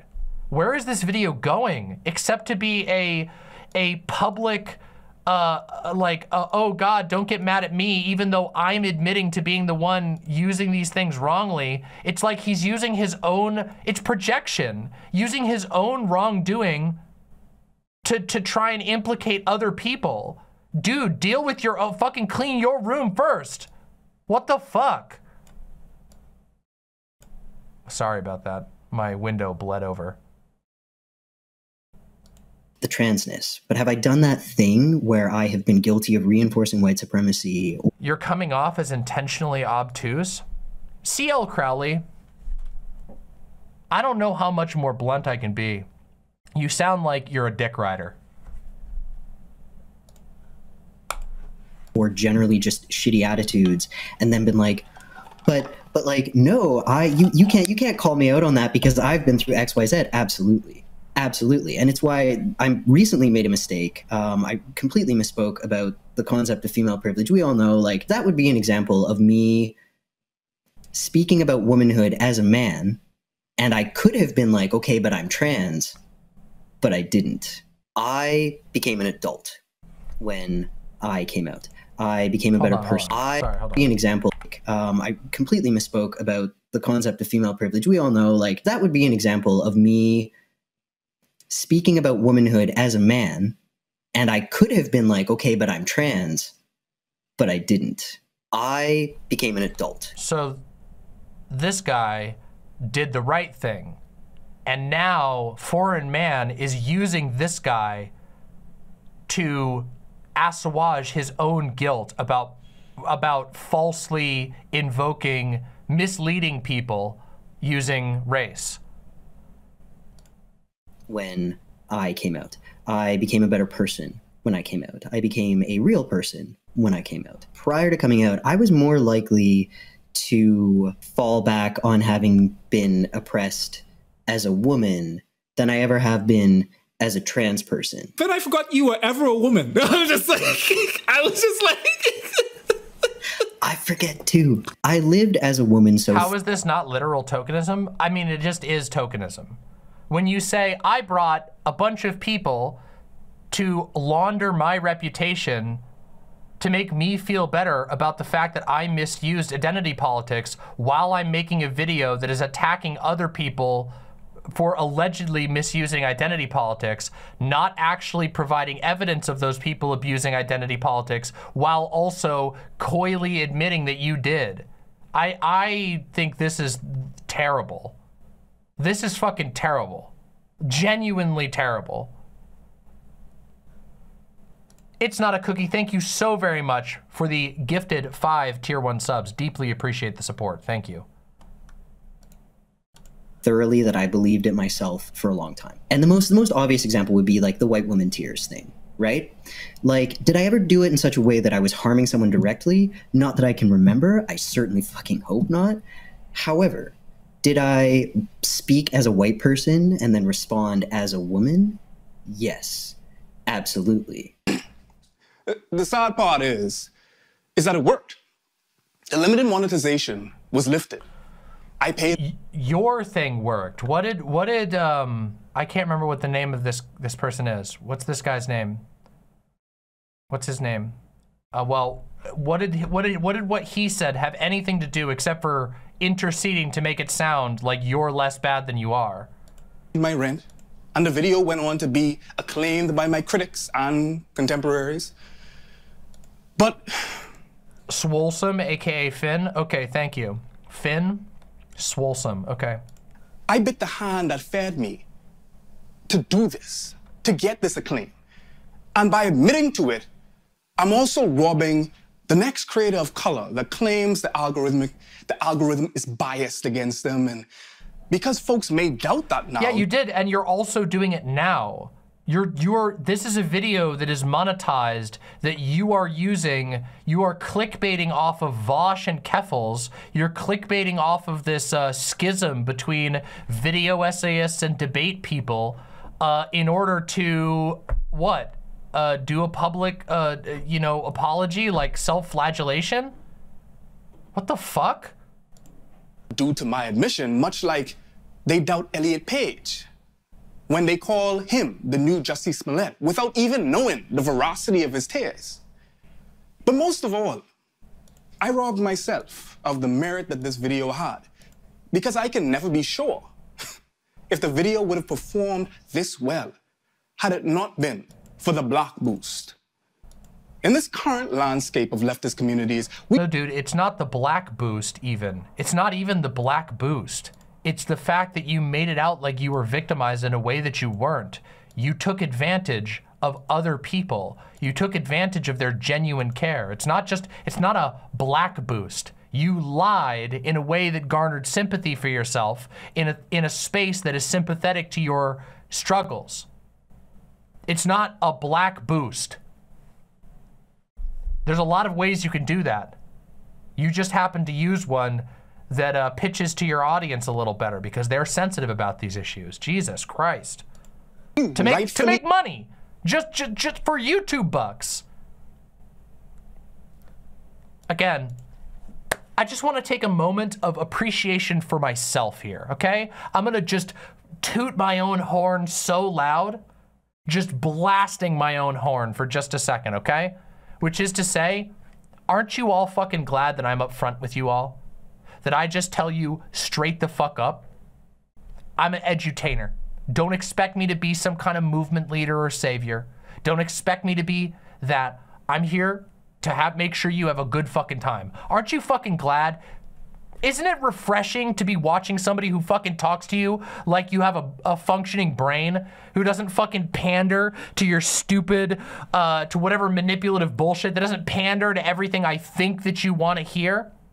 Isn't it fucking nice?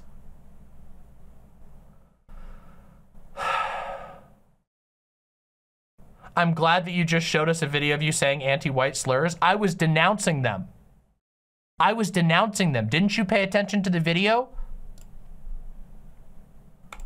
We weigh the perspective of marginalized folks a bit more than our racist white counterparts. And while there is discourse on whether we really listen to marginalized folks or not, rather than simply signaling that we do, there is discussion to be had on whether this affirmative action of opinion goes awry or not. I guess it's quite similar to like, you know, Blair White. Quite an easy way to like round up support for yourself and sort of grift in a way. Like, I think a lot of right-wing people like to think that they're not being transphobic while they're being transphobic. They're like, I think they like to say things like, well, I can't be transphobic because I'm listening to this trans person and agreeing with them. Yeah, that's the purpose of a token. That's what, I'm sorry, but that's what Foreign Man is doing here. Foreign Man brought on trans people, brought on queer people to say, I'm not being harmful to these communities. I'm not being harmful or discriminatory to the people that I've compared to heinous figures. Because look, they agreed with me, but actually the trans people who've come on so far haven't actually said anything that supports Foreign Man's behavior or his arguments.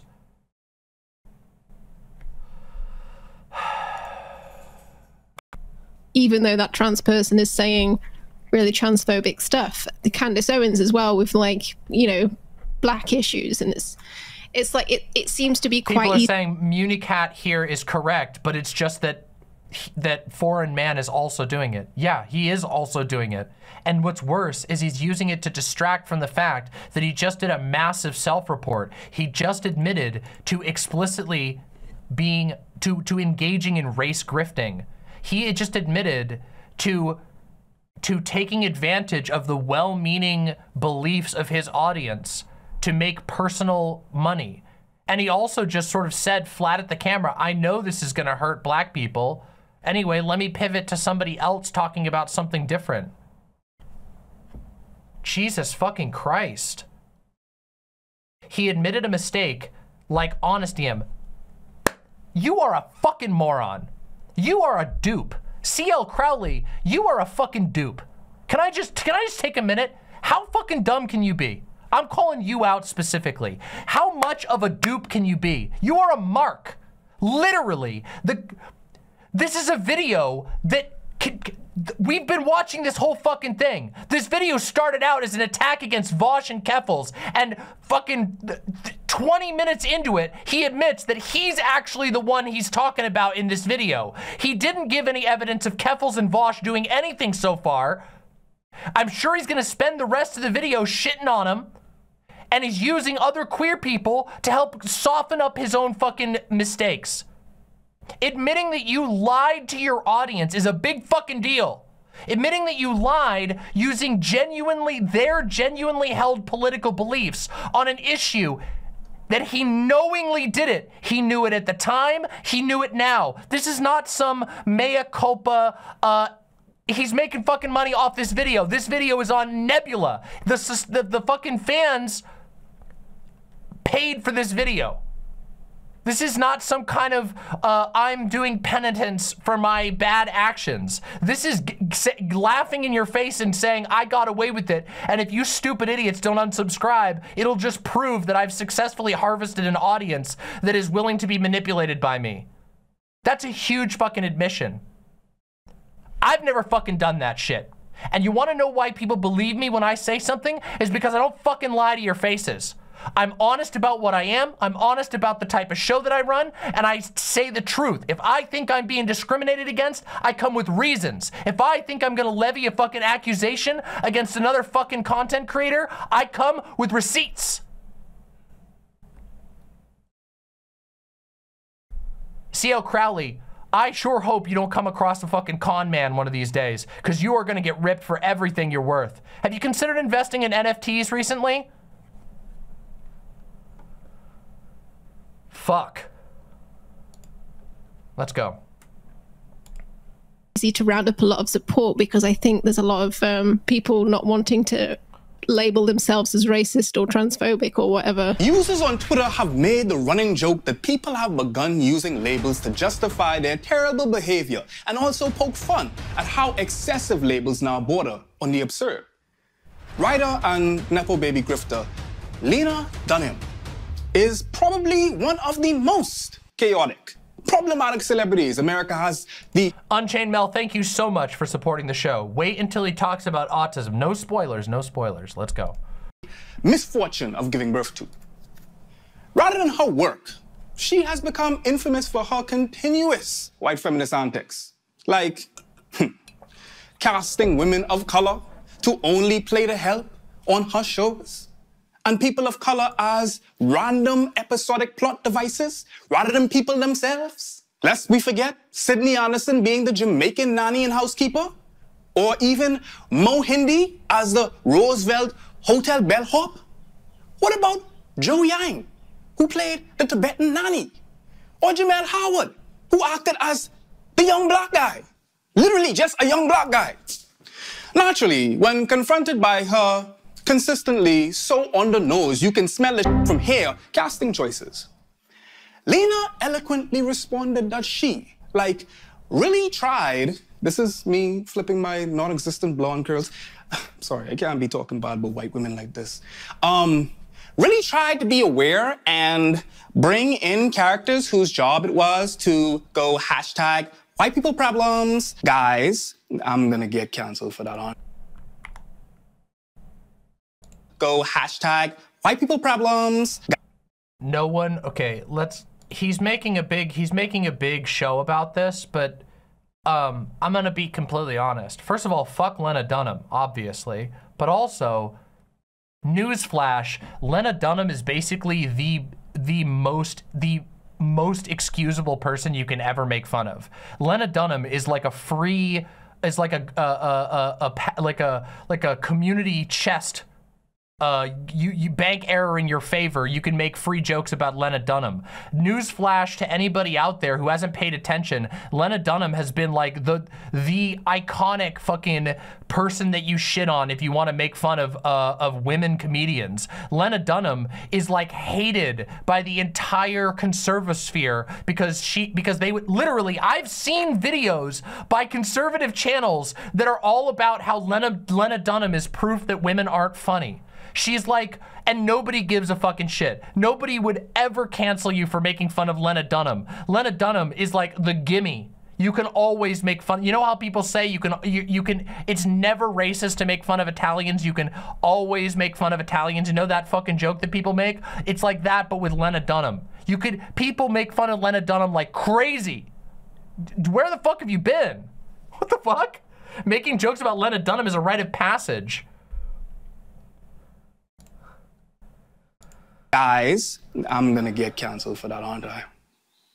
People will say something awful about another community that is not their own, but then will use their a marginalized identity to then sort of protect themselves as a shield from that. I often see this with folks who only have one identity of marginalization, where everything else is mainly dominant culture. So like Dave Chappelle is a black man for sure and faces a lot of shit for that. I do not want to downplay that, but he's also a man. And he's also rich, right? And so like he will like pull out his blackness to defend all the other horrific like classist shit that he does, homophobic, transphobic shit that he does, but he'll pull out his blackness. Same thing you see with J.K. Rowling. Well, often when she does transphobic, homophobic, she will say, and like everyone in this video is doing right now, a video that opened by comparing Vaush and Keffals to J.K. Rowling and Dave Chappelle, who are both literally multi-millionaires who spend most of their time attacking trans people these days. Like, well, I'm a woman. You're attacking me because this is TERFs always do this. Like, you can't attack me because I'm a woman. This is sexism, you see. They like pull on that because I think one, it allows them again to sort of remove themselves from responsibility for their actions and center their marginalization to do so. But then also, I think it's also just because an unconscious thing is because they understand what it is to face sexism in certain respects. They seem to think that all criticism of them is that thing. Because, of course, solving white people's problems and acting as a foil is definitely the job of people of color, and certainly not the job of her extremely mayonnaise characters to look internally at their own flaws and, you know, I don't know, maybe have some character development. Mind you, this is the same director who onboarded Donald Glover to act, who is extremely problematic by his lonesome. He need no help. In the same show, during the very same time, she accused this character of fetishizing her whiteness. And she claimed that she don't see race and doesn't see him as a black man. I am not making this up. Erasure of others' identities and experiences while simultaneously using their own as a certified get-out-of-jail-free card.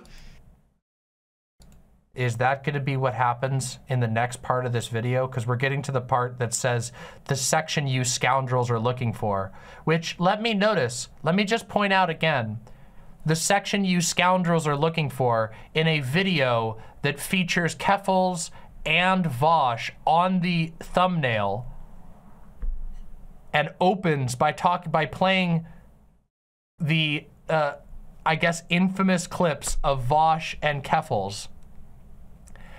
You know, I'm getting a pattern with Foreign Man in this video, which is that he does the I disavow. Just like you know, the joke that I made about all the white slurs, I read them all off and then I disavow. I don't approve of these anti-white slurs that I just read off. This is just, it's just going, it's bad when others do it, now I'm gonna do it. It's dishonest. I hate this shit. This is exactly the type of stuff that I was talking about at the beginning of this. It's fucking odious. It's tiring. It's bad. It's fucking bad content, and it's fucking doesn't help anybody. Is a huge tactic among Lena's ilk. Her antics, of course, don't end there, though. They just keep on going. Because tell me why. This woman visited Japan and penned an Orientalist piece about how she had yellow fever and described a Japanese art dealer as being gorgeous like the strong, sexy, dreadlocked Mongol in Crouching Tiger, Hidden Dragon. Yeah, Lena Dunham is a piece of shit. Everybody knows this, and she's been mocked for it. What's the point here? What's the point? I don't know what the point is. Is the point that like, she hasn't been completely canceled? Or that she's rich still? Because she started rich, right? I'm confused. I don't understand what's going on. She's not even, is she even gay? Is Lena Dunham even gay?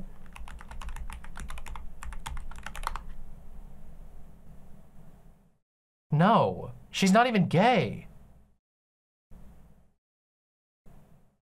Lena Dunham says she's disappointed that she's not gay because she has such a strong connection to the LGBT community. Why is this even being brought up? People of color aren't exempt from this phenomenon, however. As white-coded as the act of shielding oneself to join an oppressed, marginalized group may seem, the iconic Twitter account, Emo Black Thought, disguised himself as a cis black woman for years, even going as far to tweet about her experiences while menstruating and excruciatingly— Because she's white? Yeah, but this is the title of this video, and the recurring theme is when you're racist but queer. I'm talking so about how painful her cramps are to her tens of thousands of followers who most likely were primarily comprised of black women. And after being unmasked, Isaiah Heckland attempted to rebrand with the assistance of platforms like Paper Magazine, which of course was to no avail. Isaiah had been masquerading as a black, dark-skinned, bisexual woman named Nicole for years. F's in the chat for black, dark-skinned women named Nicole. That's not something the people who stood by and eagerly supported would quickly forget. It's not just about being queer. Well, but I also don't understand what the point is here. What did this person do? So they made a meme account and got popular while not being honest about their identity? What does that mean? What did they do? What is this? They were black and did a bad? Is he trying to say that because he disguised himself as a black bi woman, that's why he got a less than 200,000 subscribers on Twitter? I bet that's not it. Because there's literally millions of black bisexual women who don't have 200,000 followers on Twitter. I bet it was because, I'm gonna make a guess here, I don't know. I'm gonna guess he probably reposted memes from Reddit and other Twitter accounts, and that's probably how he got 200,000, because that's how most 200,000 follower accounts get there. They steal memes from other accounts. I don't get it. Sure, is it bad to deceive people? Yeah, it is, but does that prove anything here? I just don't get it. I don't understand this point. Some people speculate that the Maddie Taylor relationship was PR. But like, Taylor seems exactly like the type of person to fall for a guy like Maddie Healy. She's the rapper that has Spice. Inuit Spice Girl. Just this chubby Chinese lady. Yeah, I rap and music. Do they talk like that? Do Inuits talk like that? They don't talk with a Chinese accent. They talk like a more Hawaiian style. Like this, like grungy, weird, edgy dude who still thinks he's like a 13-year-old edgelord.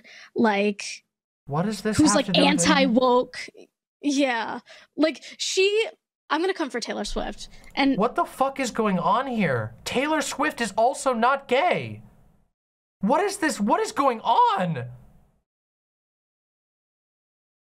Nerodia, thank you for the tier 1 sub. Thank you for supporting the show. Not because I'm a misogynist, but no, this is the same video. She seems video. like the type of woman who says she's an ally to the gay community specifically, and she'll go to like all the parades. She'll like say yes, queen, when she sees a drag queen, but she won't correct her homophobic boyfriend. Someone tweeted a picture of Taylor in front of like a plate of cookies that said Biden 2020 on it, and was like, how can she be racist? Okay. Biden. Okay, somebody on the internet, somebody somewhere on some social, what the fuck is going on here? What the fuck is going on? Throw him in jail, Biden. Like, crime bill Biden. How are you black if you don't vote for me, Biden? Like, yep. It's the same energy as Kendall Jenner with the Pepsi. Blonde, bone straight wig, throw that shit, smudged lipstick, walking into the protest, panning to the pigs, token black and queer coded folks, product placement time, token Asian emo. Bow, I wanna be dapping me, damn the bacon hating. Watch me walk to him, and then racism. He'll be taking pics as I swing my hips. I am. Now we're talking about the Pepsi ad. This video so far, unironically feels like a shaking fist at cloud, things that I'm angry about stream of consciousness. I do not understand how any of these things connect to one another, but I'm sure we're going to find out how he tries to connect this to Vaush and Keffals at some point. Do you see what I mean? Do you guys understand what I'm talking about from the beginning of this video when I said that this like stupid feud, this stupid manufactured feud just makes everything worse? Like this video, there probably could be a good video out there about racism in the queer community. In fact, I know for a fact that there's videos out there, good videos out there about racism in the queer community. But this video had to be about Keffals and Vaush somehow, and now it just makes no fucking sense. Now it's just fucking nonsensical. Oh, and Shark. Don't forget that you had to throw in your dig at Shark. Oh, man. Takes a sip, and now racism over. J.K. Rowling's like, I experienced sexism. I faced sexism as a woman. You know, I probably had to fight really hard to get my books out, to get them taken seriously. And you know what? I was right, because those books are amazing. They made billions of dollars, right?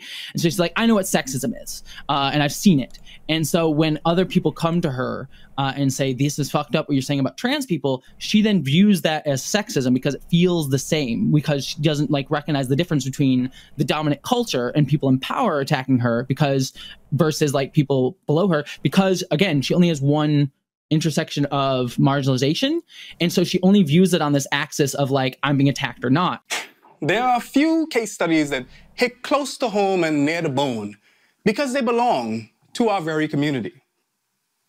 Yeah, it's time. So people over here might occasionally say whatever. Okay, I'll take people saying and supporting class emancipation than I will taking them saying not supporting class emancipation. Yeah, I'm doing gay ops on Tender Queers. I'm encouraging my followers to make pick crew accounts and infiltrate Tender Queer Twitter. So I've said this before, this is not new, this shouldn't be surprising to anyone who watches my content. I say the N-word sometimes in private. Once they catch wind of the plan, they're going to all become incredibly suspicious of pit crews and they will eat each other alive. If you're a white dude, listen over here, this is the circle for white dudes who really love saying Nick. They love saying, they're like, okay, this is where they are, okay? Does it matter which pit crew? No, just use a random one. But the more diverse, the better. Like, make it like a black butch lesbian. The cornbread tube versus white bread. Whole wheat bread. Baguette bread tube saga has been played. Harmsy with the tier 2 sub. Thank you very, very much for supporting the show. And also, actually, I'm just gonna be honest. I'll read out all of the donos at the end. I don't want to interrupt. But also, I just don't know what to say here.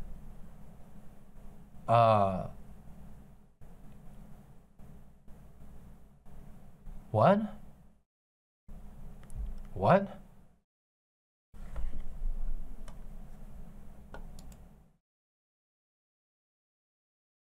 What? With a few names, but none as incendiary as Vaush. What the devil? Y'all saw that? Easily one of the forerunners of the debate brosphere. And listen, it's See, I told you. What did I tell you? Remember at the beginning I said that this video was definitely gonna end up being about the debate bro versus bread tube schism, even though it's not in the title? I fucking told you. I fucking told you. Also, I think it's really cringe to do weird, like, Voldemort, he who should not be named type shit. I think that's extremely fucking cringe. All right, let's go. Possible to deny his indelible effect on the online left.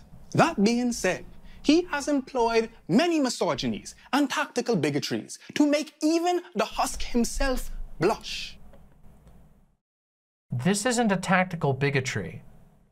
This is just saying a word. I'm sorry, that's not a tactical bigotry. That's saying a word. If you go and watch this clip, I'm sorry, he's not engaging in a bigoted argument. He said a word.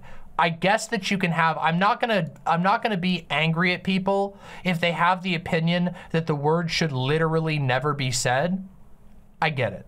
But at the same time, I don't think that that's a tactical bigotry. I don't think that's what that is. I don't think that's a fair interpretation of what happened. If you want to criticize him for what actually happened. Say, hey, this guy is cavalier with using the N-word in analytical situations, which makes me feel like he's untrustworthy. But that doesn't come off as hard as saying tactical bigotries or saying that he's a racist just off the cuff, right? Like, this is the telephone game that I was just talking about. Like people who say that Jesse Gender goes around saying the C slur constantly when that's just not true. That's not what happened. All right, let's continue. Let's continue. Hello, darkness, my old friend. Now there are far better break. Hey, that's from my debate with Destiny. No, it isn't. Never mind. I thought that was a different clip. I thought this was the clip where he pushed away Melina. This is a different clip. Never mind. My old friend. I thought that was the clip where he pushed Melina away. Now there are far better breakdowns of the many transgressions that these folks have made that will be linked here. But I want to discuss very briefly how they seem to shield themselves with their marginalized status. If you create progressive content on this platform, you have had an overlapping audience with Vaush. Ergo, many folks will come in your comments clamoring about when will you talk to Vaush, claiming that we have more in common than in contrast. Give him a chance. He's clipped out of context a lot. You know, all that horse and PDF file rumors, they're just rumors. Listen. Whoa, okay.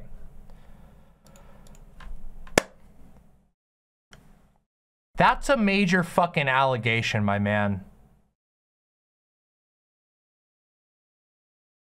That's a fucking major allegation.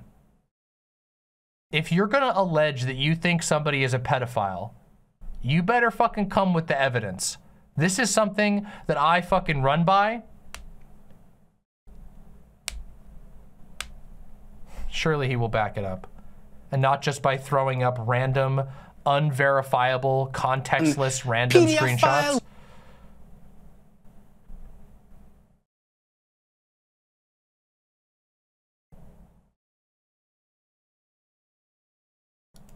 Rumors, they're just rumors. Listen, I don't care about that. You know what I care about? You know what foreign cares about? Big body foreign? I care about the racism. I care about... This is the clip that you thought it was?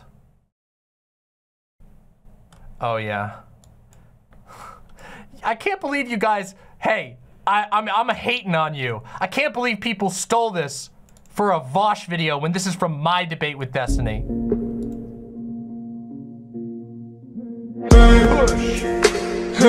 I made him that mad. That was me, not Vaush, you fucks. Stolen motherfucking valor. Again. Stolen motherfucking valor.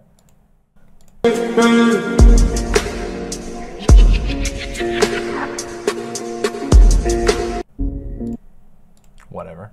All right, let's get back to it. All right. So, foreign man has just off the cuff alleged with a series of, you know, all that horse and PDF file rumors, they're just rumors. 3 contextless screenshots of very low quality that were up on the screen for 3 seconds. Also, why is this up here as evidence of being a pedophile? Furry art is good? Does foreign man think that furries are pedophiles?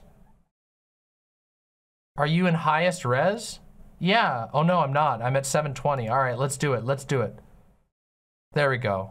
Okay, it's still kind of grainy, but let's see. And PDF file room. This one is grainy even at top resolution.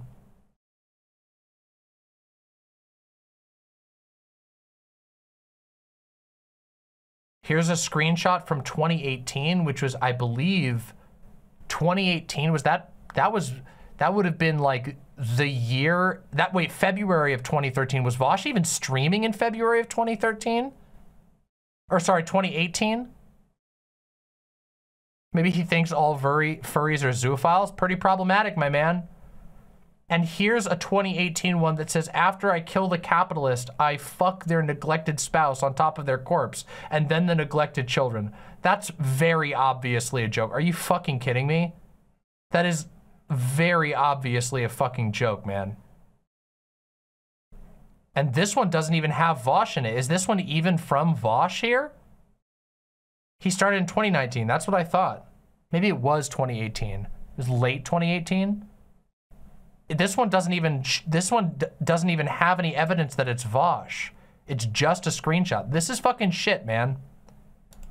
They're just rumors. Listen, I don't care about that. You know what Darumba says the top right screenshot is out of context. Lower down in the conversation, he specifies not sexually, that the age of consent he's referring to is for other things. I assume like medical stuff.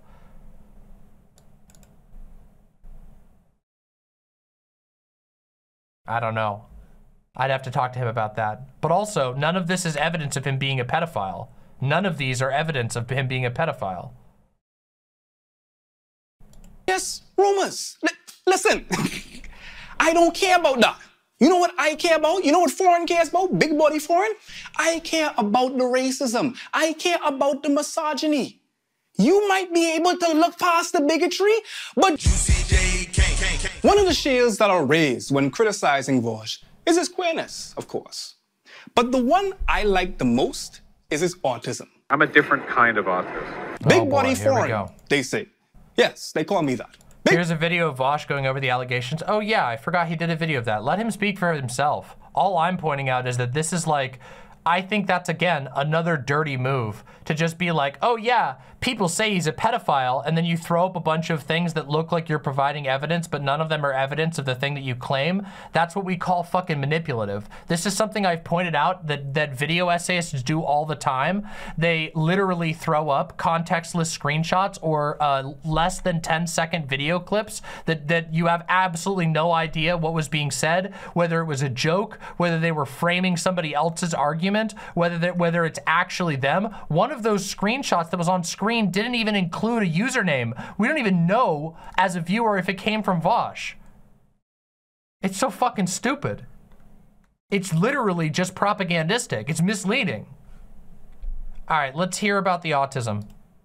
Big body foreign. Give him a chance. He's on the spectrum. Thus does not pick up on social cues. For one, how dare you? No, seriously, how dare you take me to be the that Jesus rode to Jerusalem on? And secondly, how dare you infantilize and dehumanize autistic folk them by putting them in a category impervious to criticism? But most importantly, we know this not to be the case because we have a whole Jesse damn gender who is autistic. I have so many thoughts about this. The excuse. Wow. That is a big ass token moment. Here, I brought in the autist. Oh man. This video is not beating the terrible video allegations. Let me tell you that much. He's being like, don't criticize this. Fucking, oh no, autism Pokemon battles. Vaush summons autism horse. I summon Jesse Gender. Oh no. Oh no, Jesse, is this really the way you want to be used? If somebody did this to me in a video, I would be fucking insulted. I'm not gonna lie. Don't fucking ever do this shit. Jesus Christ.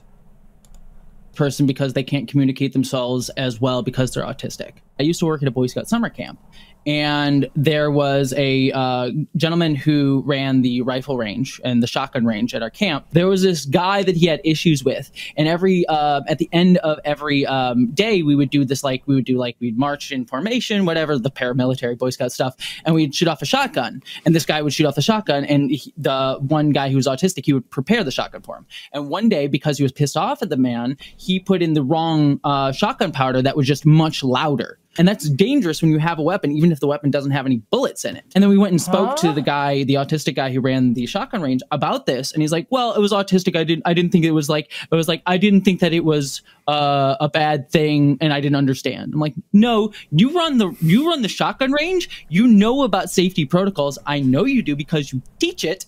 What the fuck is going on here?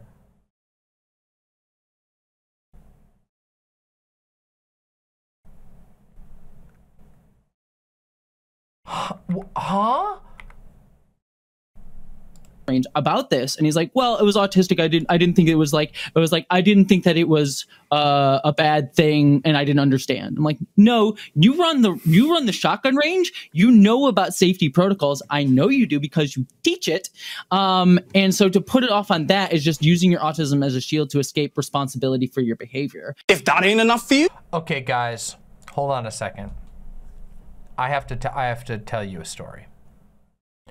Once upon a time, when I was a kid, long ago, at a different school that you've never been to, I was in a bank, and this guy came running in, and he started robbing the bank, and he was like, bam! He shot 2 shots up in the air with his revolver, and he had a cowboy hat on, and he had a little bandana. And he said, put the money in the bag! Put the money in the bag! Everybody get down! Or the old lady gets it! He grabbed an old lady and was holding her hostage. And they start putting the money in the bag, and the alarms are all going off, and I was going, I was hiding in the corner. And then the police came in, and they were pointing their guns, and they were like, get on the ground! Drop the bag of money! And he said, you can't shoot me. I'm autistic and gay and I'm black. And he pulled off the map, and then he did a little dance. And he was like, look at how gay I am. I'm gay and autistic and black. I'm gay and autistic and black. And all of the police fell down and turned into dust, and he got away with all the money. I can't believe it. It's insane. Anyway, fuck Vaush. We have Swolesome, who is literally autistic and bisexual. Like, literally the same thing as Vaush without the edginess, which is, of course, caucus speak for racism. Vaush, him not saying it as much as his followers being like, okay, but he's autistic, he's autistic, he's autistic. It's like, you guys need to recognize what you're doing here. Can we have just one example of Vaush using autism as a defense to any of the things that have been vaguely alleged? Can we have one fucking example? You're a fucking video essayist. This is supposed to be a fucking video essay. Where's the fucking, what did Vaush do? You haven't even said what he did. You've just vaguely said he did something, and you haven't even provided an example of him doing this. Did he even do this? I'm friends with Vaush in real life, and I've never actually heard him actually use at any point his autism to excuse anything. Ever. I think I've heard him make a joke about it on stream where it was like he's playing Elden Ring and he died and he said that was because I was autistic, and it's like a very obvious joke. I think that's literally the only time I've ever seen that. I think maybe once I've seen him talk about him saying that he thought that people were being mean to him because he was autistic, which is a very different thing. That's not using it as a shield. That's him suspecting somebody mistreated him because he's autistic and that he didn't catch up on the cues. I don't believe ever in the time that I've known Vaush that I've heard him say, oh, it's because I'm autistic. Does anybody have an example of it? I'm totally willing to be corrected. I don't know everything that he says. I don't watch all his shit. I don't see all his tweets, but I've never personally seen it, and nothing has been provided in this video so far.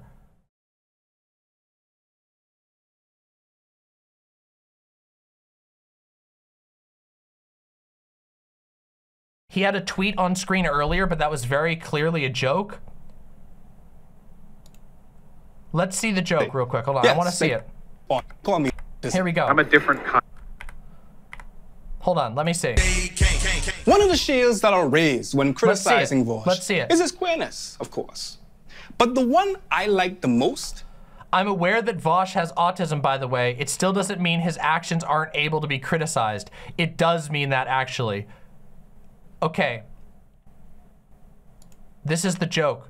Is this the example? This is the example? That is like the most obvious joke I've ever seen. That is like very obviously him saying, no, it does mean that actually. Is this for real?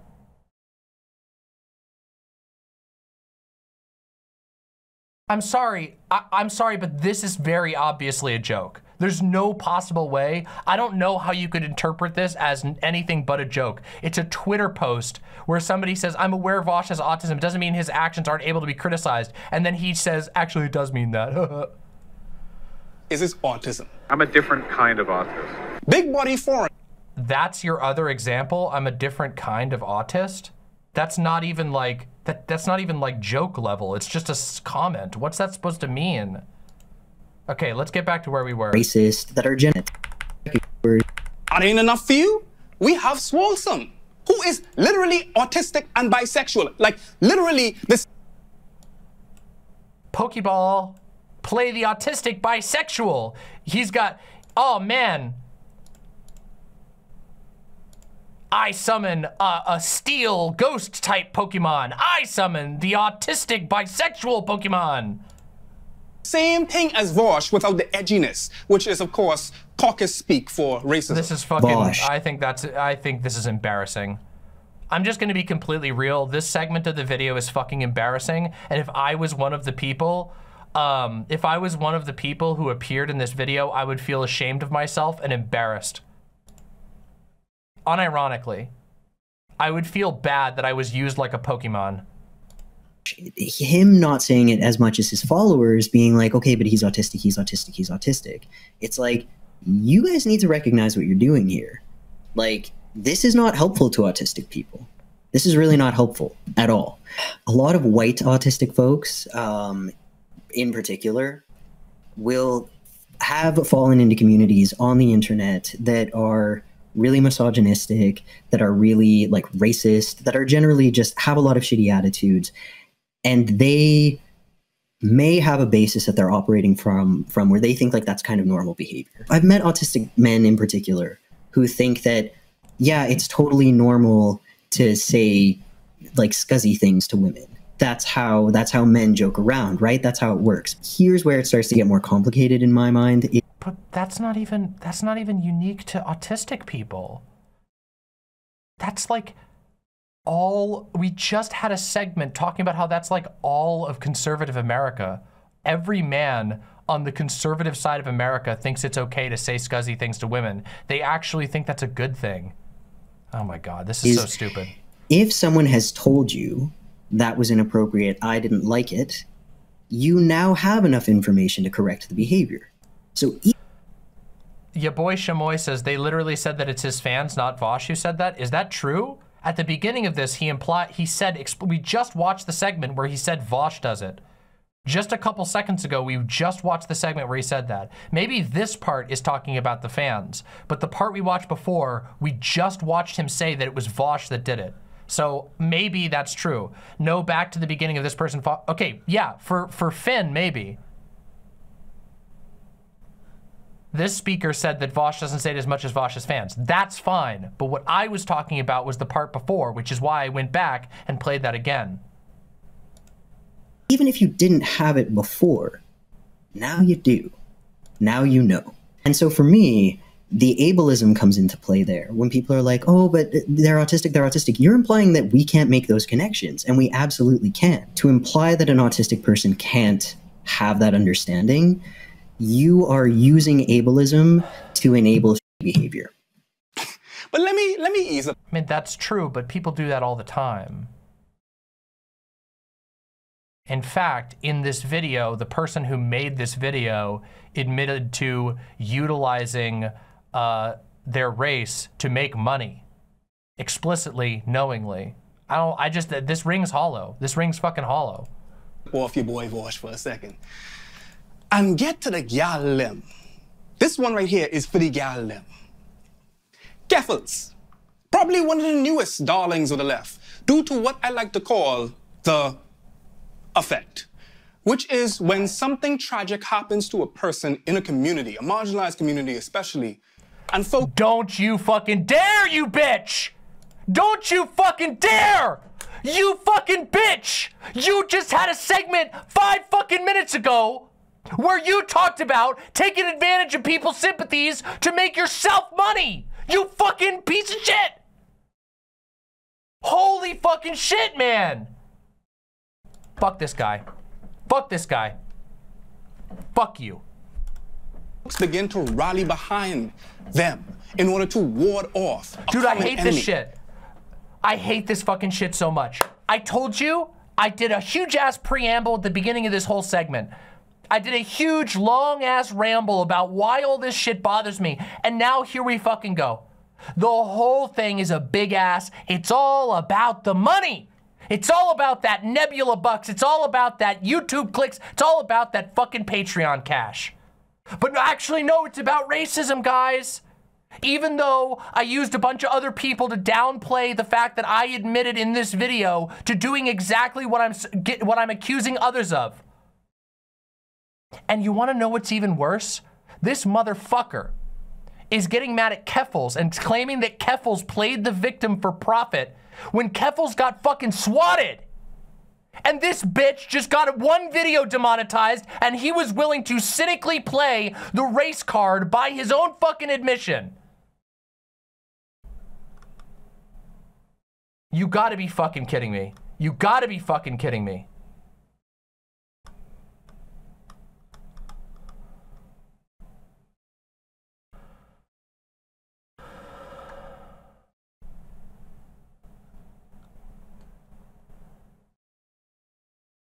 Man, that's fucking shitty.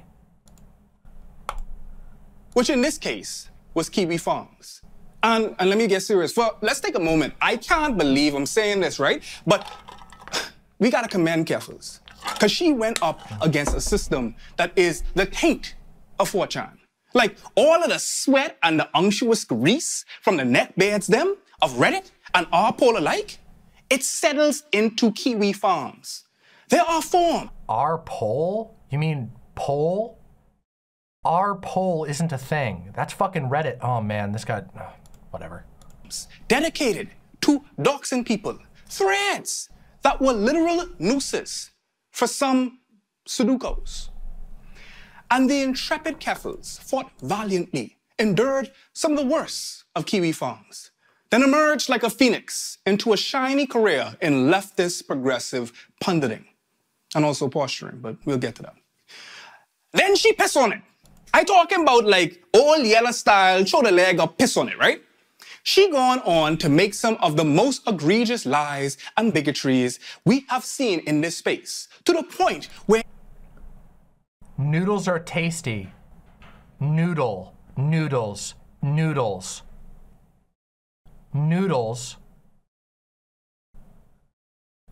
And a screenshot of this Jai person.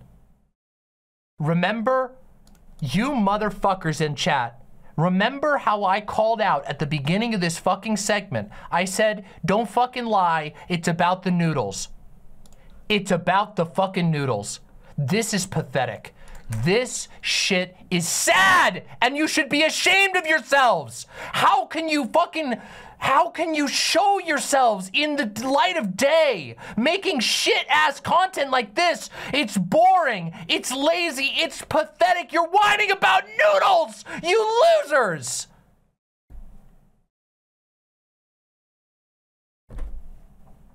And this is why people watch my channel.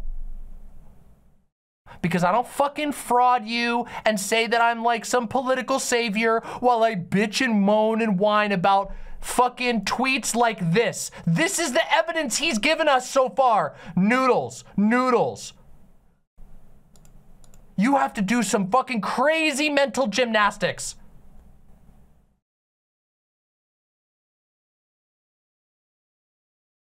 And instead, you can come watch me fucking tell you the goddamn truth and actually be funny. Actually talk about shit. We talk about fucking fireworks. We talk about Nick Fuentes and his stupid bullshit. We talk about trans rights. We talk about video games. We talk about fucking movies. With no pretension. None of this fucking crap. None of this high and mighty bullshit. Noodles. Fucking noodles. Fucking noodles. Are you proud of this? Are you proud of this content? All of the people who boosted this crap. Is this really what you're proud of? You're proud of saying that Keffals had a 9/11 effect and faked victim points, but actually doesn't deserve any good attention and pissed it away, and then your citation is tweets about noodles that you have actually driven yourself crazy with. You know that, oh my God, it's this, hold on.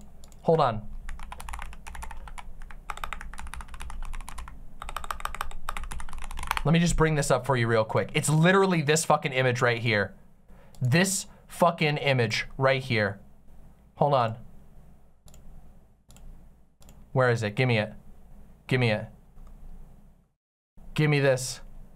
Give me the Mrs. Puff in the padded room. In the SpongeBob padded room. Here it is. This is the one. Right here. This is it. This is the entire thing. You made a video. All this crap, all this hemming and hawing, and you're fucking Mrs. Puff surrounded by noodles tweets.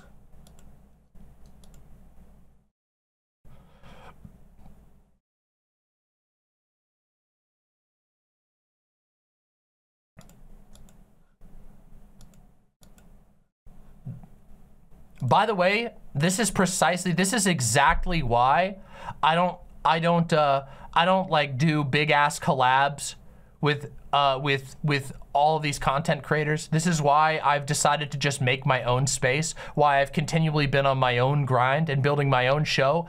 And when I find cool ass people that I like, I bring them on the show or whatever, but I don't try to fucking pal around with all these stupid cliques.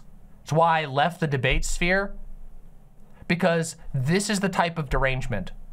These people backclap each other, they circle the wagons, and they get to the point where they're fucking obsessing over noodle tweets that are incomprehensible to anyone outside of these spheres. This video can only preach to the choir. No one on the planet will understand half of these references. It can only preach to the choir. There's no end for this, there's no goal, there's no growth, there's not even a message. This video has fucking nothing but noodles. It got so bad that she had to do this. She got help.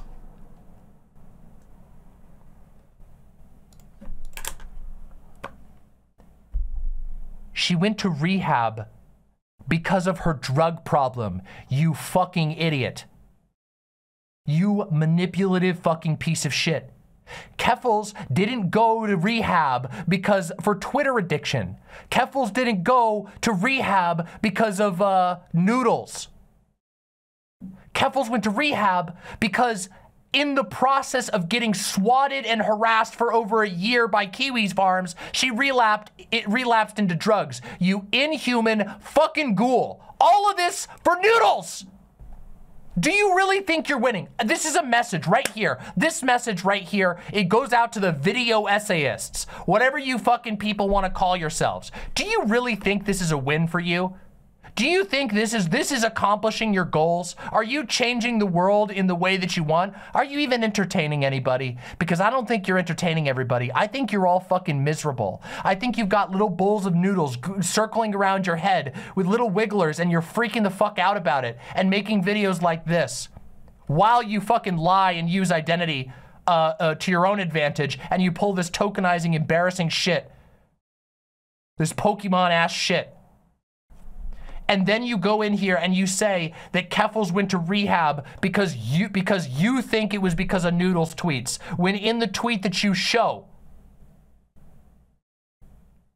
it's because she had an ongoing addiction to multiple things. Something that Keffals has been open about, by the way, okay? Keffals has a really easy to access video on this. We watched it. Keffals came fucking clean to the entire internet.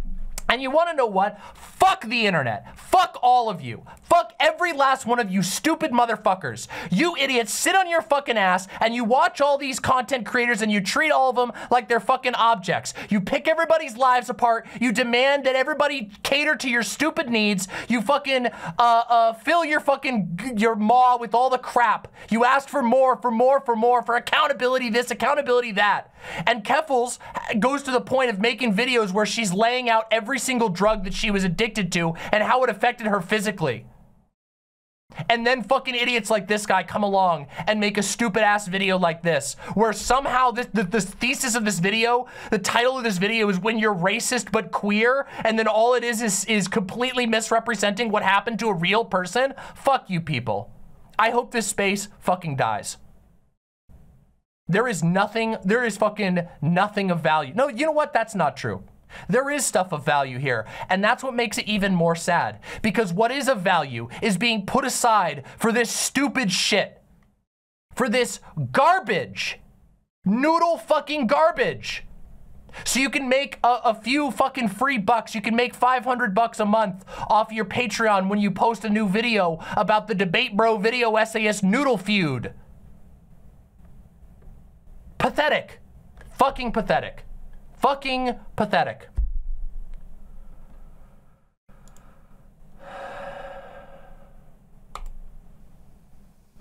Now, let me...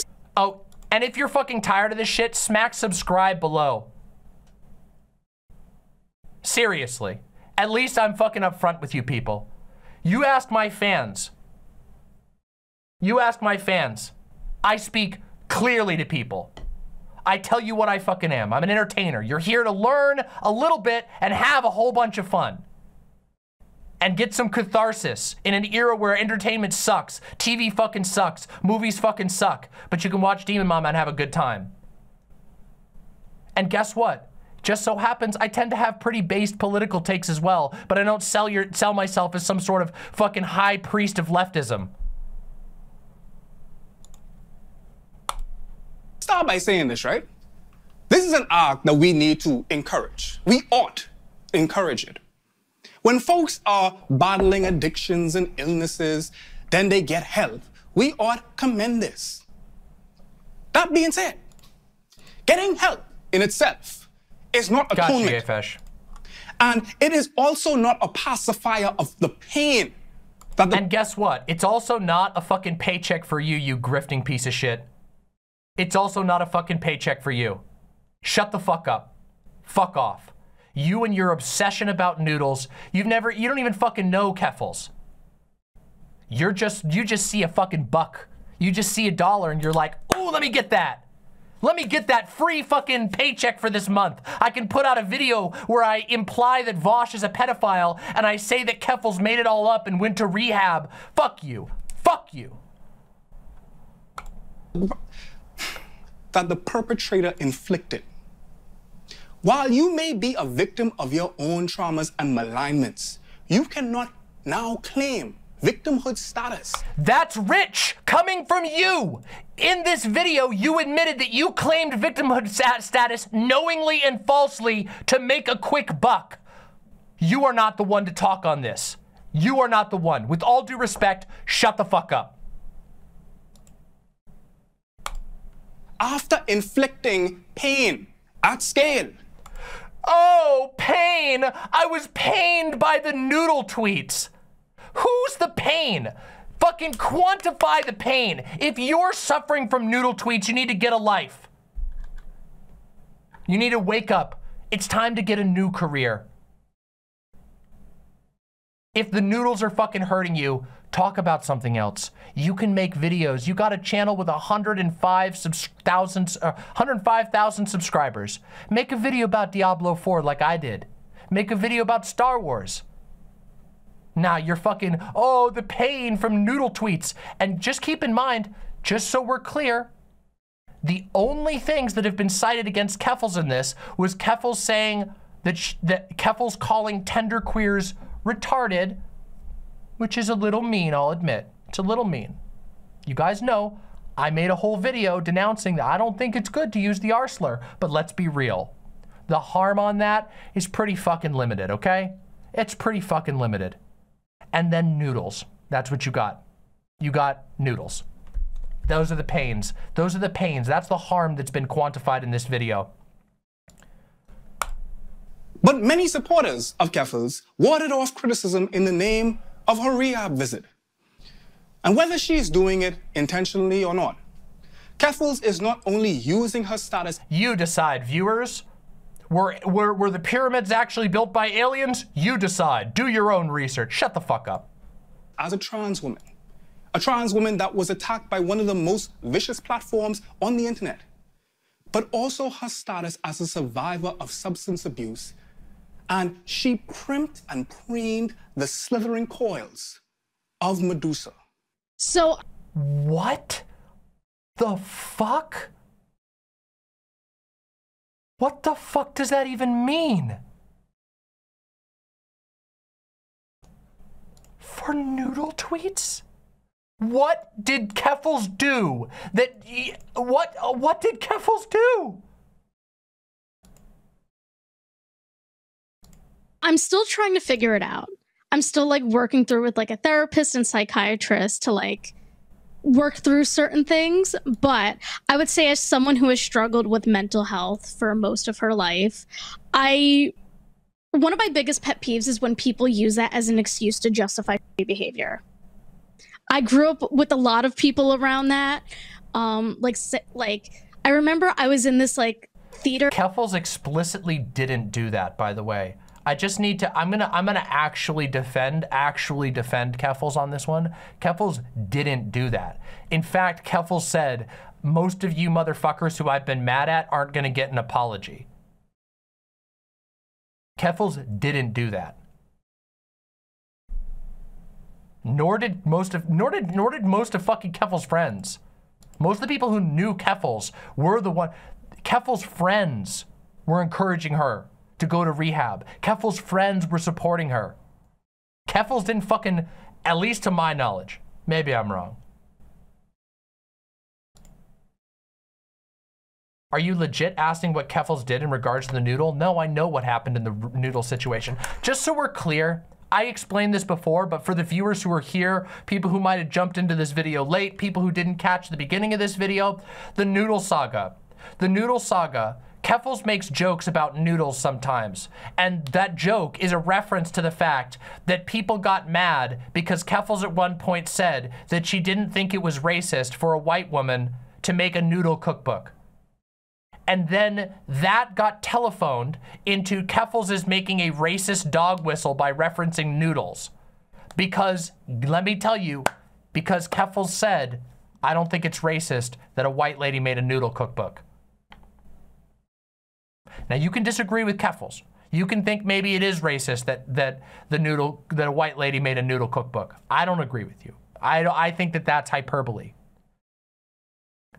But if you think that Keffals has done some great harm to the world because she once tweeted that she didn't think that the noodle cookbook was racist and that makes Keffals a racist, you're fucking crazy.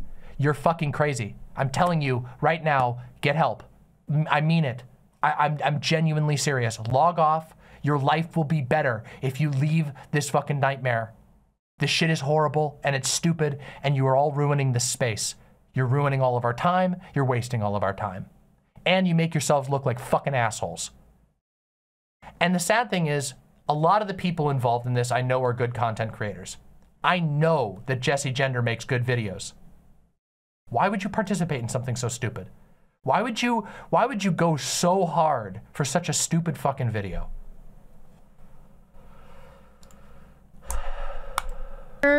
Group once, and like one of my friends at the time was like really mean to this other girl, and she was like, I just have anxiety today.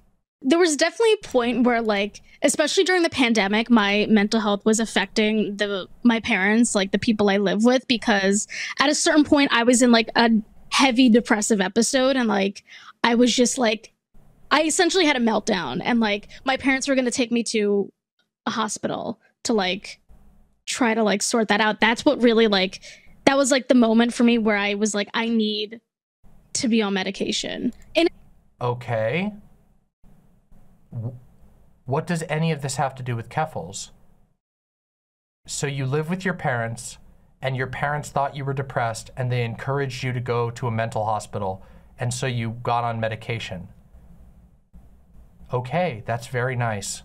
In a general sense, because treatment looks different for everyone, it just prevents incidents like that from happening. Did you get fucking swatted? Did you get fucking swatted? Did you have people smearing your name all across the internet, stalking you across the web? Did you have people showing up at your place and threatening to kill you? Happening in the future. Or like if some similar feelings like that pop up, you know how to handle it. But that doesn't justify or, you know, wash you of any consequences. For what? Notice, for what? This entire video has sidestepped the question, what did Keffals actually do? What did Vaush even actually do? They got the clips of Vaush saying some shit. But what harm did either of these people actually do? What harm was done by Keffals specifically, especially in this segment? Did we ever get anything? Well, we didn't. Besides noodles. Besides the fucking noodles! Oh no, the noodles! Because you're preventing that. Oh yeah, he said pain at scale, with the citation being tweets about noodles. My man, you need help. You need to log off. You need to consider doing something different for your work. If noodles tweets are causing you pain at scale, that is bad.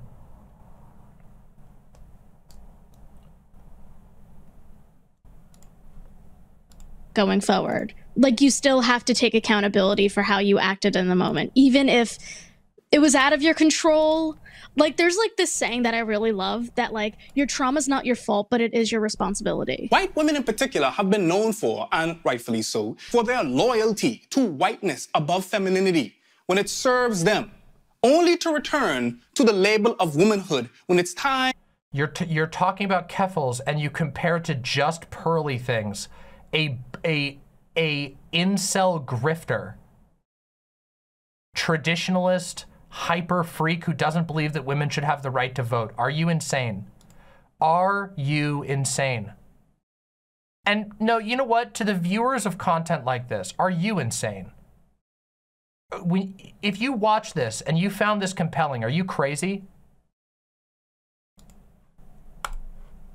To don those I'm with her pins. With just pearly things as well, I think the way that she's like directly contradicting the things that she says by having a YouTube channel and by having her own career and not marrying herself off and having children. I mean, that fact in itself just kind of proves that it's quite an easy grift.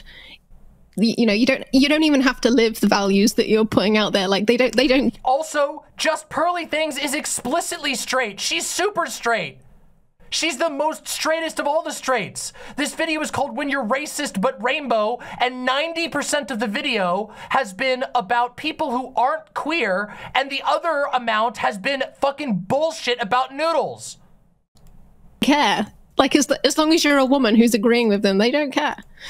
So with our videos, you can kind of tell, like we put a lot of time into them. We consider the things we're going to say, and you know, it's a well sort of rounded video. Whereas if you look at just pearly things as content, It's terrible. She just sits in front of a camera and she just talks crap. And sometimes she won't even edit out when she's just sat there like scrolling through her phone. You should just sit there for a minute like. While women of color, mostly black women and femmes as always, tirelessly labor to uplift their community's social position. Yeah. Who is the audience for Just Pearly Things? Let's have a quick refresh here. It's not fucking leftists. It's not Keffals fans or Vaush fans. The audience for Just Pearly Things is fucking tradcaths, evangelicals, fundamentalists, conservatives, Nazis, fascists, incels. It's not the fucking, what are you fucking talking about? What is this video? Getting back to Lena Dunham, once again proving herself to be one of the worst people of 2013, tweeted that she'd be the first openly straight woman to French kiss the first openly gay NBA player. Anyway, and again, keep in mind that this is the same white woman who harassed Odell Beckham because he refused to engage with someone so absolutely deranged. Well, let's start talking about language, its many forms, its meanings, and its evolution. Yeah, more straights, notice. Fixation on the straights a bit much, huh? I'm gonna be completely honest. At this point in the video, I'm beginning to suspect a bias on Foreign Man's part. This is a video that clickbaits about queer people, that capitalizes on the negativity directed at queer people in this current environment, and then mostly obsesses about the behavior of straight people. This video uses queerness as a fucking spear, targets queer people, and blames queer people for the sins of cishet straight people. Wait, I already said het, so whatever. Cishet people. It's the reverse of queer baiting. It's like queer hating. A Canadian paper, the Toronto Star, actively pedo jackets with absolute crap evidence a queer person. This entire video has mostly accused. The only two queer people that are talked about to any length are both just slandered without very good evidence. Honestly, I think this is a fucking disgusting video. Found itself in some internet drama over the concept of race and the verbiage they used. The Ontario Human Rights Commission had settled on a term in use to the reference of people of color, racialized people. Because they accepted that race is a social construct, they decided to use the phrase racialized person or racialized group instead of labels that they said were outdated, like racial minority, visible minority, people of color, and non-white. And so, in the feeble-minded attempt at being the Onion, a reporter at the Toronto Star headlined 5 other labels for people of color, non-whites, racialized people. I mean, surely the commission focused on human rights was being sensitive, just like the Gen Z weirdos. Always being such crybabies and snowflakes, right? Well, readers naturally complained to the news outlet about her tasteless remarks. People hated that she was making fun of it. Well, less she thought that the labels themselves were funny, but the idea that creating new terms that were more inclusive is an exhausting, silly process that seems reductive. After so much backlash, the story she wrote was removed from the website on the same day with a community note that the piece did not meet the company's standards. What does this have to do about being racist and queer? Coincidentally, at the same time, the United States Army was critiqued for not being an imperialist force that assisted in the global domination of the crumbling American empire, but for updating its code of conduct and regulations on preventing discrimination by saying that people who identified as African American or Black may also identify as a Negro. Personally, the term Negro exudes the, I had a dream, and well, golly gee, better go grab me a soda pop after going to such a great party era. But, you know, I digress. The story was widely reported. People were shocked The U.S. Army? Negroes? The policy hoped to provide fair treatment for military personnel and family members without any regard to race, gender identity, religious beliefs, or nationality. By proposing... I'm confused what the point is here. Have we forgotten that the U.S. military also just within the last few years had formally banned trans people from service? To provide an environment free of unlawful discrimination and offensive behavior. It then lists and defines the racial and ethnic group it aims to protect, with the word Negro being the one synonym in a long list of various ways those who fit into the term Black may choose to identify. Regardless, they felt the need to publish an apology and recall the verbiage. So here we are in 2023. We've got minorities, non-whites, and people of color. Many of us hear the term diverse being thrown around to encompass organizations, coalitions, or corporate employees' racial makeup. As in, we're so excited to have a diverse voice speaking on this particular issue. But these are terms that have really come to the forefront of discourse and usage only recently, only to be replaced with never hipper alternatives. Yes, words mean things, but words have and will continue to be replaced with less offensive or less loaded identifiers. I'm unironically completely lost as to how this connects to the when you're racist but rainbow. This feels like a completely different video. Words have meanings, okay? A word made people, the United States military made a decision that made some people mad, okay? Their predecessors, which is a process known to linguists as pejoration. If a word that refers to something always appear in sentences where that thing is framed negatively, then that term will take on that negativity. Of course. Harvard psychology professor similarly... Yeah, that's where the word, that's tied to the term pejorative. Yeah, obviously. It's like how queer, technically not a negative word, but in American lexicon for a very long time was literally a slur, and it was embraced and has now been reclaimed. Opined in his book, The Blank Slate, that the euphemism treadmill is a recent drive to adopt the new terms for disadvantaged groups, and it often assumes that the words and attitudes are so inseparable that one can re-engineer people's attitudes by tinkering with the words. People invent new words for emotionally charged referents, but soon the euphemism becomes tainted by association, and a new word must be found, which soon acquires its own connotations, and so on. Even the word minority, the most neutral word label conceivable, referring only to relative numbers, was banned in 2001 by San Diego City Council because it was deemed disparaging to non-whites. The euphemism treadmill shows that concepts, not words, are primary in people's minds. Give a concept a new name, the concept does not become freshened by the new name, at least not for long. Names for minorities will continue to change as long as people have negative attitudes towards them. We will know that they have achieved mutual respect when the names stay put. Labels we use become moot with...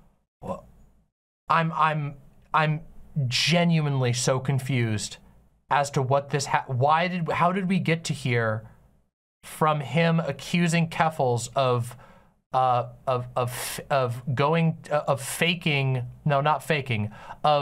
grifting off of going to rehab, and also saying that Keffals went to rehab because of Twitter while showing evidence to the contrary. How did we get to this?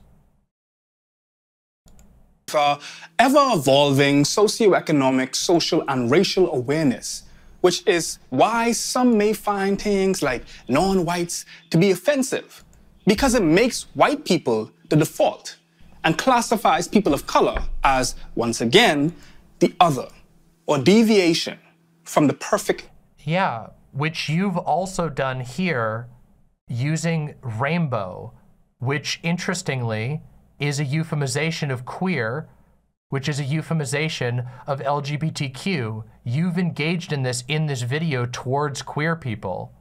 You've engaged in the process that you're criticizing towards people of color. You've used that mechanism against queer people in this video.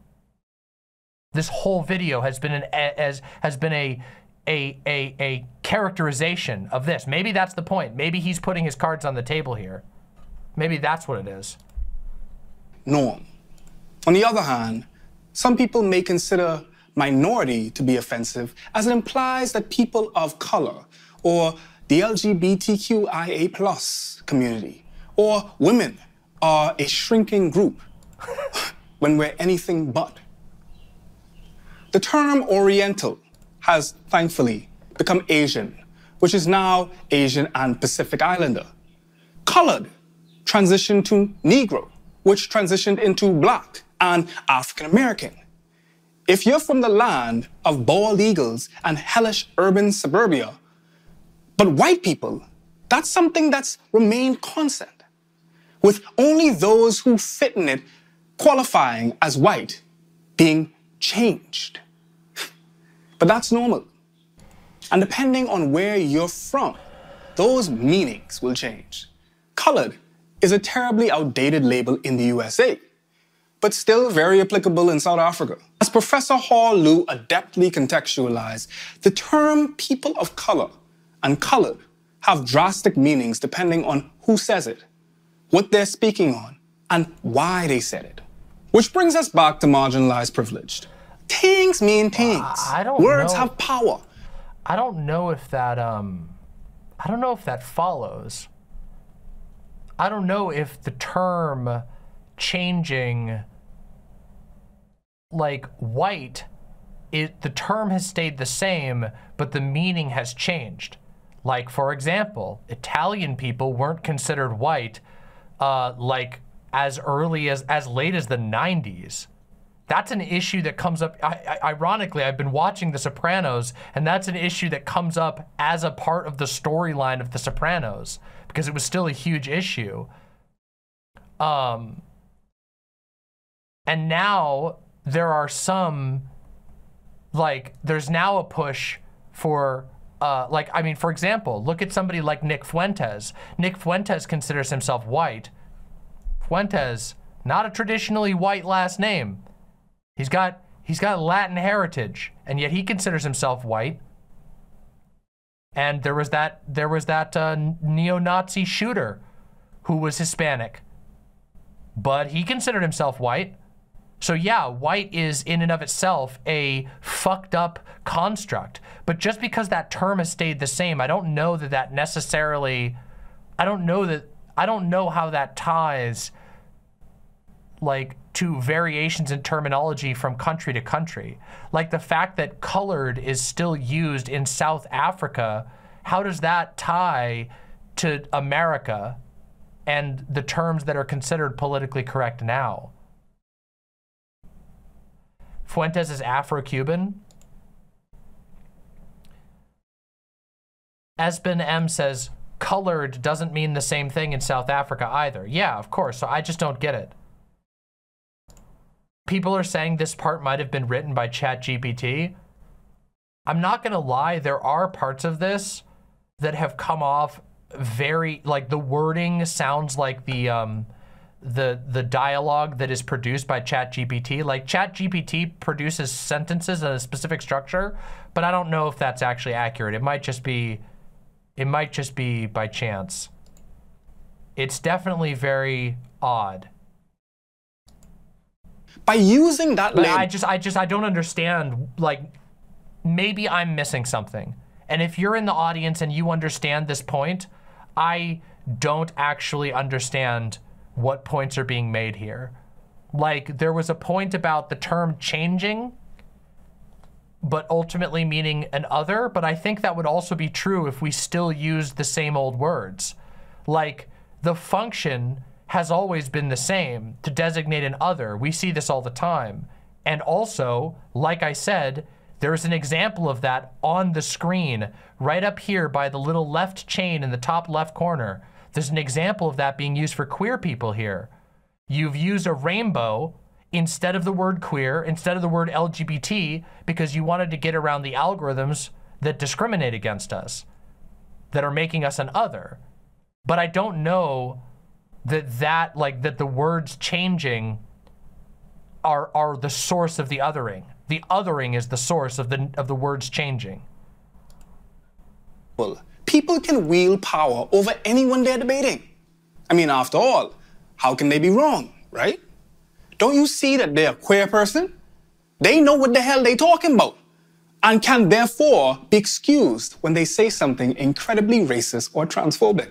But you did that in this video. You summoned in, you literally summoned in your chosen queer people to say that Vaush's autism was being used incorrectly. You did that. You did that in this video. So wait, how did this tie?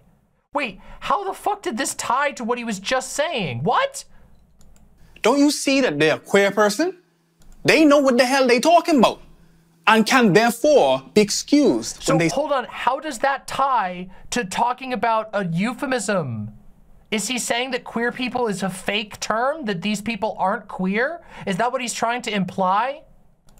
Say something incredibly racist or transphobic.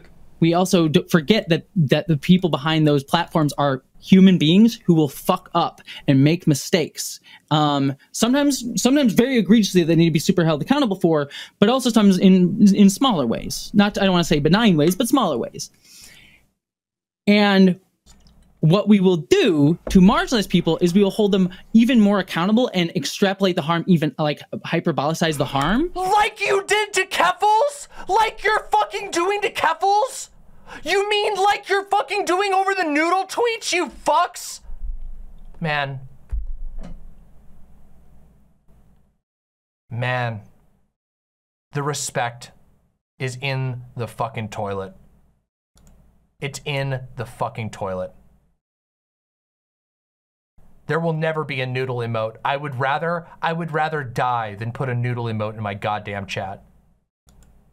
My respect has just gone down the toilet, through the sewer, into the ocean, to the bottom of the ocean, reborn from bottom feeders eating it and laying their eggs into a fish, swims back up to the surface, gets eaten by a larger fish, turns into a tuna, gets eaten by a tuna fish, the tuna fish gets caught, gets served as sushi, which I ate the other day, and then goes back into the toilet again. In order to be more quick to tear them down, in ways that cis white dude creators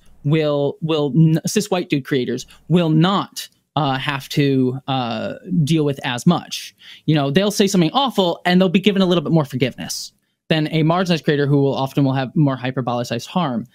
And so it's one of those. Quick question.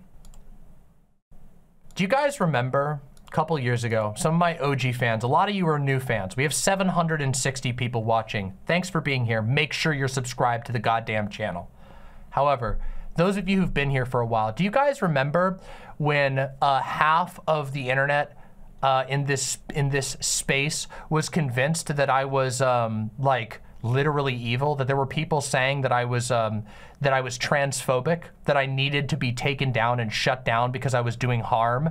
Do you guys remember when a particular other creator, RGR, made it a core point of her entire press tour that I was doing damage to trans people and I needed to be stopped? And that's why everybody needed to make videos about me and hassle the shit out of me and harass me and my partner? Do you guys remember that?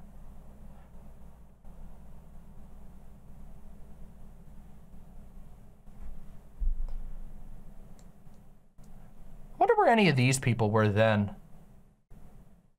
I wonder where any of these people were then.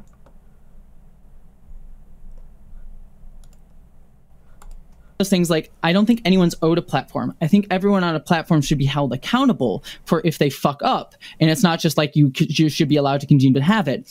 But we also at the same time need to recognize that the standards that we hold for marginalized creators is much higher. And we are much more willing to tear down their platforms than we are for— like you're doing right now to Keffals. Like you guys are doing right fucking now to Keffals. You know, I can't even, you know what? They want to pick on Vaush. Vaush is a big creator. He's bigger than all these fucking losers. But Keffals is not, okay? Keffals' channel is smaller than all of these people, and they are all fucking ragging on Keffals, saying that she caused pain at scale. Pathetic. It's pathetic. It's fucking pathetic. And you should be ashamed of yourselves, all of you. And yeah, that means you, Jesse Gender. This is fucking shameful. This is fucking shameful. Non-marginalized creators. It's the fact that we don't have the space to fuck up. We don't have the space to be shitty, selfish people who tell lies. We're not allowed. We can't. And that's frustrating. And I feel like we won't have, like, equality isn't going to be a thing until marginalized people are allowed to also be shitty. But back to labels for a minute. The reason labels continue to fluctuate is because of the ever-evolving positions of those being referred to. Sorry, I need to re-listen to that. I was stewing. We won't allow. We don't tear down their platforms than we are for non-marginalized creators. It's the fact that we don't have the space to fuck up. We don't have the space to be shitty, selfish people who tell lies. We're not allowed. We can't. And this undermines the entire previous argument of this video. This video is actually self-contradictory. You're saying that queer people don't have the ability to do this while trying to allege that Keffals used her queerness to get away with it. This video is fucking crazy. And this should be a wake-up call. For the love of God, this should be a wake-up call to this video essayist clique. I know it won't be, but this fucking video right here should be a fucking wake-up call. I mean the one you're watching with me. Because I don't know how you can fucking eat this shit. How you can scoop this shit into your content maw and walk away and not have any conflicting thoughts in your mind. This video is deranged. When you're racist but rainbow, most of the video is about straight people, then it spends a third of the video shitting on Keffals, saying she does pain, she did damage, she caused pain at scale, lying about what actually happened, citing tweets about noodles, and then you end off the video by saying, oh, queer people can't get away with anything. Yeah. The takeaway from this video is actually, no, you are just the problem. You are the problem. You guys are participating in the thing that hurts queer people by faking, magnifying, exaggerating harm, by freaking the fuck out about noodles, by making stupid, dumb, infighting, wasting videos that are hurtful like this, by fucking being insanely cruel to people like Shark. Fucking ridiculous. And it's stupid too, because you know what? It would be easy for them to just fucking roll up and say, I think Shark's an idiot. I think Keffals is an idiot. I think Vaush is an idiot. And that would be it. But that's not it. It's got to be high and mighty. It's got to be virtue signaling. It's got to be this performative, oh, you've done a harm against the community. When the person who fucking published this video admits in the video to being the grifter that they are supposedly complaining about. Insane. Insane. This is insane. And that's frustrating. And I feel like we won't have, like, equality isn't going to be a thing until marginalized people are allowed to also be shitty. But back to labels for a minute. The reason labels continue to fluctuate is because of the ever-evolving positions of those being referred to. In many cases, those in the affected groups prefer to label themselves, which is a process called creating an autonym. As they become more socially visible, naturally, terms can also be debated within a group. Like if an American black person should use black or African American. The groups we choose to identify with and their associated identifiers also provide credibility and open the gates of access to that community. If you're black, you can reclaim the N-word And if you're queer, you can reclaim the F slur. And if you're black and queer, well, you understand what I'm saying, right? And if you're neurodivergent, can you reclaim the R slur? I think so.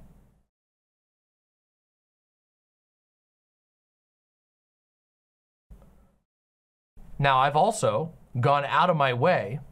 President Sunday, thank you very much for the raid. All of you, please get in here. This has been a very heated stream. It's a shame you guys missed out the earlier part, but don't worry, I'm going to give my summary here at the end. And then we might be actually having a conversation with Soul Bunny. We'll see. I don't know if Soul Bunny's still here and still up to it. I made a whole video talking about the R slur. I am neurodivergent. I have ADHD,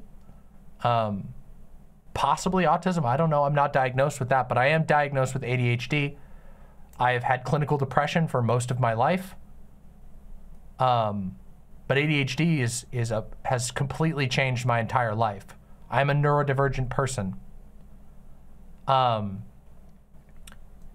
in my video, I talk about how I think you have the right to reclaim it, but reclaiming a word is a matter of using it in a way that is reclamatory, that isn't just used to further marginalize or hurt people. And just so you know, this is a conversation that's been had for all of the words that he has listed here.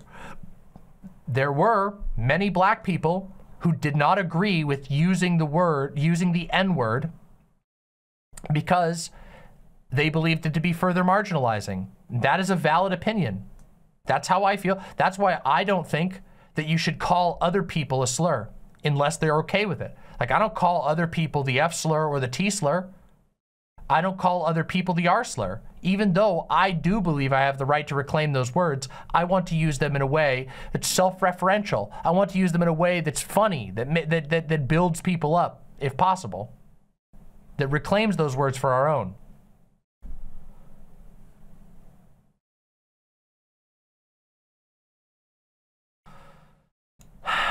It's interesting how that's sidestepped. Depending upon the context, reclaimed slurs are terms of endearment or used to poke fun at themselves, while in other cases not used by those within that group, they're absolutely derogatory. What makes someone marginalized to fit into the identified group is what sociology calls being in the out group. Those not in the in group, which is whiteness, in the case of Western racial identity, which white people made, are othered and pushed to the fringes of society, where they're treated as lesser than or as a means of economic and social fodder. And of course, being marginalized doesn't exempt anyone from having biases, whether internalized against their own group or externalized through tangible actions upon others. You know, and I get it. We all have flaws. It's totally natural to get... Oh, thank you, 852 Derek. I already shouted out the President Sunday raid. But, again, welcome. Thank you for the raid, President Sunday, and welcome to all of the squids. Please get comfortable. We got a lot more to talk about. Offensive. But the use of a shield damaged our ability to progress as empathetic human beings in collaborations, community organizations, activism, and on our own personal journeys. Shields create rifts where there should be solidarity. We need to encourage dialogue, self-reflection, and less virtue signaling anger for the tiniest details. Oh my God. Oh my God. Are you for real, my man? Are you fucking for real? Organizations, activism, and on our own personal journeys. Shields create rifts where there should be solidarity. So why was it okay for you to, and self-admitted by your own admission in this video, why was it okay for you to lie to people, to utilize people's sympathy and use the race card, in your own words, to get money for yourself, but somehow you need to take the time out of this video to list Vaush, Shark 300, and Keffals alongside J.K. Rowling and fucking Dave Chappelle, and then also go on to talk about how they're pieces of shit for some reason. How the fuck does that square? Square that shit. Oh man, this video sucks. This video fucking sucks. We need to encourage dialogue, self-reflection, and less hypocrisy, virtue signaling in a nutshell. This whole fucking video is a virtue signal. This is projection. This is straight up. I'm not even kidding you. This is like Darvo shit, okay? It's like reaching that level. The segment on Keffals was so fucking bullshit. It was all vague, no receipts whatsoever. And then you spin into this shit where you go at the end, I believe in no virtue signaling, that we should let marginalized people make mistakes, when a third of your fucking video was devoted to trying to make Keffals look as bad as possible, to try and say, and I quote, that Keffals did pain at scale. Fuck that. Fuck that shit. There is one thing I can't stand more than fucking almost anything else on the planet. And that is when somebody fucking lies to your face with a straight face and tries to tell you that they're not doing something. They're slapping you in the face and saying, I'm not doing it. I'm not slapping you in the face. I'm not slapping you in the face. I'm not. This high and mighty, holier than thou, in this video that we all just fucking sat here and watched, you guys listen to it right here, right now, and this is how he chooses to wrap it up? That's crazy. That is messed up. And it's insulting. It's insulting to, it should be an insult to everybody who watched this video. It should be an insult to Foreign Man's audience. It should be an insult to Jesse Gender's audience. You in the audience should be insulted by this shit. Yeah, the video directly segues from Keffals into just pearly things, implying that they're engaging in similar levels of harm. Notice that they took time to say that Keffals did pain at large, but didn't even say that about pearly things. This video is the summation of terminally online, lost in the sauce. And honestly, I'm gonna go one step further, and I'm gonna say this video is emblematic of the rot that has ruined these spaces. The reason why the online left fails so hard, sucks so hard, why there's no bridges, why the growth is so slow, why it's not just because of outside forces. There's definitely a lot slanted against making lefty content, don't get me wrong. But the reason why it sucks so much to be in these spaces is because of shit like this. The reason why everybody fucking hates each other is because of this fucking crap right here. This is summarized in a nutshell. Redcon says this is DJ Mule. This is as bad as the DJ Mule video, in my opinion. I think this video might actually be as bad as the DJ Mule video. It's got higher production quality, kind of. I don't really like the style. But I do think that this is on par, at least, with the DJ Mule video. I think this is a pathetic video essay. And I think it's manipulative, and I think it's disgusting. I think it's an attempt to save face in case you get called out for your own shit, while trying to make yourself look like a saint, while doing a fake mea culpa, while shitting on somebody else, and then you wrap up the video by trying to say, oh, we should be chiller. We should chill out and not be so harsh to queer people. Maybe we should try and be more understanding, when you do the exact opposite the entire video. Signaling anger for the tiniest of details. Semantics, like noodles, man, are famous tactics used by those on the far right and center to antagonize the left, making virtual identities that seem legitimate to derail progressive discourse, because they know that people are huge on identity politics and labels. You did that. Keffals hasn't done that. Keffals has never lied about her identity. Keffals has never lied about her struggles. Keffals has been honest about those things. You might not like Keffals, but you are the one. You are the one who did that. You admitted to it. Keffals just tried to fucking live her life and got swatted. You didn't fucking get swatted. You didn't fucking have to run. You didn't have people showing up in person to fucking mess with you. You didn't have people stalking you across the globe, digging into every single picture. Keffals did. You're projecting, my man. You and Jesse Gender and Fantastic Mr. Fox and fucking Mooneycat and all these people who appeared in this video. Now, maybe some of them were taken out of context. To be fair, Mooneycat seems to only have commented on totally unrelated things. So maybe I shouldn't include Mooneycat in that. But that's what you're doing. And it's something that people have been calling other leftists out for doing online as well. So, while we hold ourselves and each other accountable, we should understand how marginalized identities have historically interacted and how people are unique and multifaceted, which sometimes means taking a step back. Not every marginalized person in their community. Which you didn't do. You chose to make this shitty video. You could have just not made this video. You have a successful channel. You could have made a video on any other topic, but instead you chose to do this one. Instead, you chose to fucking kick at Keffals more. Why? Why?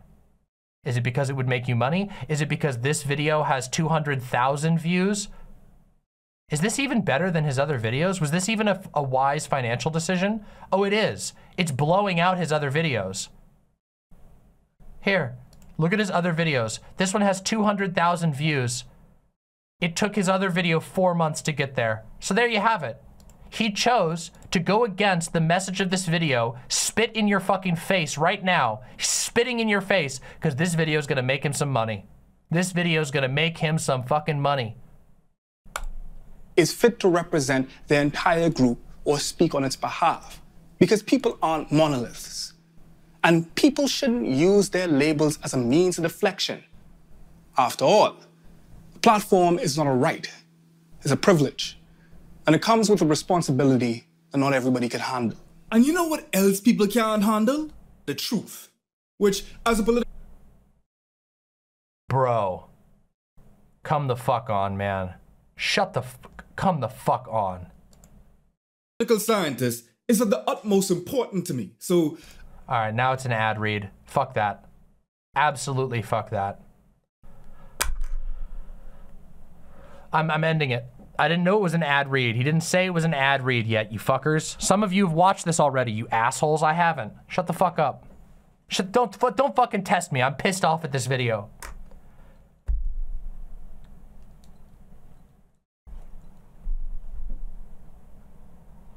Man, this video was bad. So the video is called When You're Racist But Rainbow. It plays equivalences between Vaush and Keffals and Dave Chappelle and J.K. Rowling. Two people. Let's be clear here. Dave Chappelle uses his comedy specials to do explicit apologia for TERFs, to shit on trans people and spread misinformation about trans people. Even if you fucking hate Vaush, those two people aren't even in the same fucking boat. This video goes out of its way to try and frame Keffals and Vaush as some kind of debate bros. Don't forget that, he brought that up too. Debate bros as some kind of special harm. And yet most of this video is incoherent rambling about fucking cishet people doing fucking bullshit. All of these shitty cishet people doing crap. And then also, he slips in there himself admitting to fucking grifting his own audience using race. Manipulating the actually genuinely held political views of his audience, only to twist that into a fake mea culpa that can be projected onto Keffals and made it seem as if Keffals did something wrong. I hate this video. This video is emblematic of the rot that's in these spaces, and I have lost respect for literally everyone involved in this video. I think it's pathetic. I think it's blatant grifting. It's incredibly clear. Let's just take a moment here so I can verify that. This video alone was published, what, 9 days ago. and in 9 days, it's gotten almost 200,000 views. That's more than any other video that he's had, okay? It took a month for his last video to reach that many views. It took over a month for his previous video to that, and it didn't even get that many views. Most of his videos do not have this many views. This one did. From a guy who admits gleefully to having grifted his own audience to make a buck. Man, that is sad. This is the standards, and then the message at the end to be a virtue signal about how we should maybe spend less time attacking marginalized people, when the entire video is going out of its way to attack a marginalized person based on deranged fantasies about noodles. There are all kinds of reasons to be angry about certain things that Keffals has said and done. There are definitely all kinds of reasons to be angry and frustrated about Vaush. I know, God knows, I've criticized Vaush and argued with Vaush. But this was trash. This didn't even begin. And this is a video essay. Somebody edited this shit. Somebody fucking edited this shit and decided, and then at the end said, we should spend less time hyperfixating on the mistakes of marginalized people and instead talk about more serious issues. You mean like you fucking didn't? You mean like you fucking didn't do? Man, this is sad. It's been a long time since the last time I talked about a drama like this. It's been a while.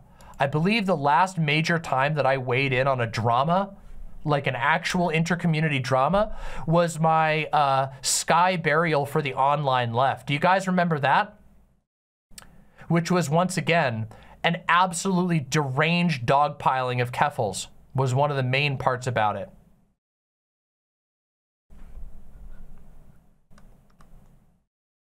Maybe I don't know. Maybe I did. I don't know. Has there been another time? Regardless, it's been a very long time. Despite the fact that I do Drama Mama videos, which aren't about intercommunity drama, mind you. My Drama Mama videos are not about that. Oh, wait. No, wait. I did cover the not so erudite President Sunday beef. Though that's a little bit of a different community, because, like, not so erudite is like a centrist liberal. I don't know, whatever. I guess I did do that. I can cop to that. I did do that. Oh, did I talk about the Hogwarts shit? No, that was the Sky burial was about the Hogwarts shit. Which was also fucking crap.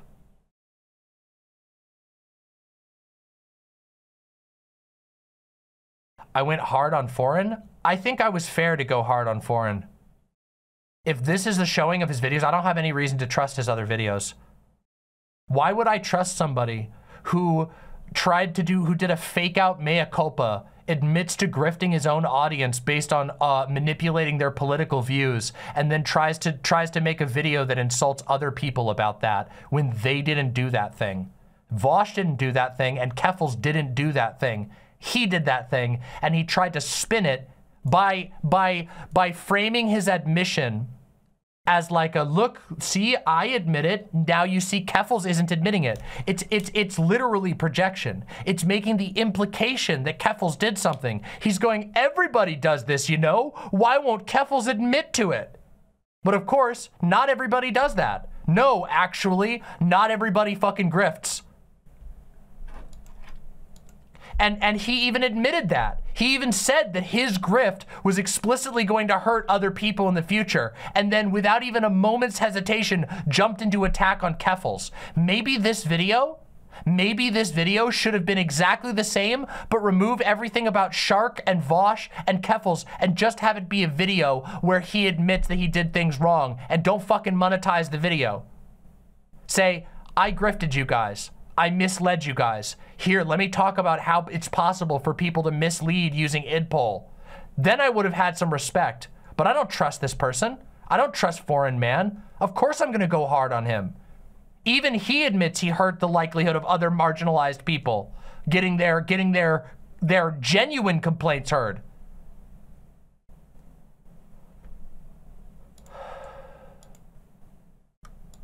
That segment on Keffals was so mean-spirited. It was beyond mean-spirited. It was misleading. This whole video was a giant manipulation to get in a personal attack at Keffals. And all he had was fucking noodles and a tweet of Keffals saying that she thinks tender queers are retarded.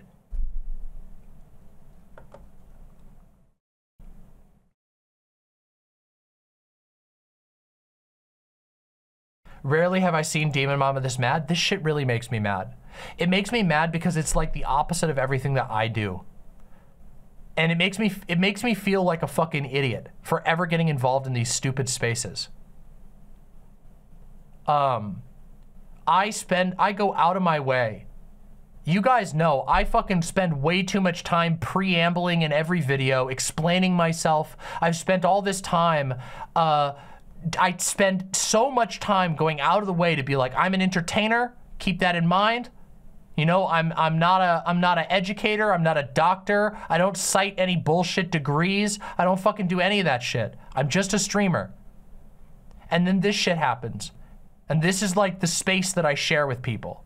Puerto Rican musician says, I'm pretty sure you burned the bridge with the black YouTube community. Really? Why would you say that? Why would you say that? Is that your genuine belief? Because I thought this video was bad? I think this video is bad. I know for a fact, at least I believe that the black YouTube community, which I don't believe this is representative of. This is this video is one video from one 100,000 subscriber channel. I don't think this guy is representative. But I like to believe that the black YouTube community will also see the problems with this video. Maybe I'm wrong. But if that's the case, there's no hope for these spaces. If me criticizing this shit-ass, manipulative, hypocritical video is enough to burn the bridge with the black YouTube community, there's no hope for this space whatsoever. There's no hope for any of us. This space is done, and I'm fucking, there's no reason. There's no fucking reason to even bother.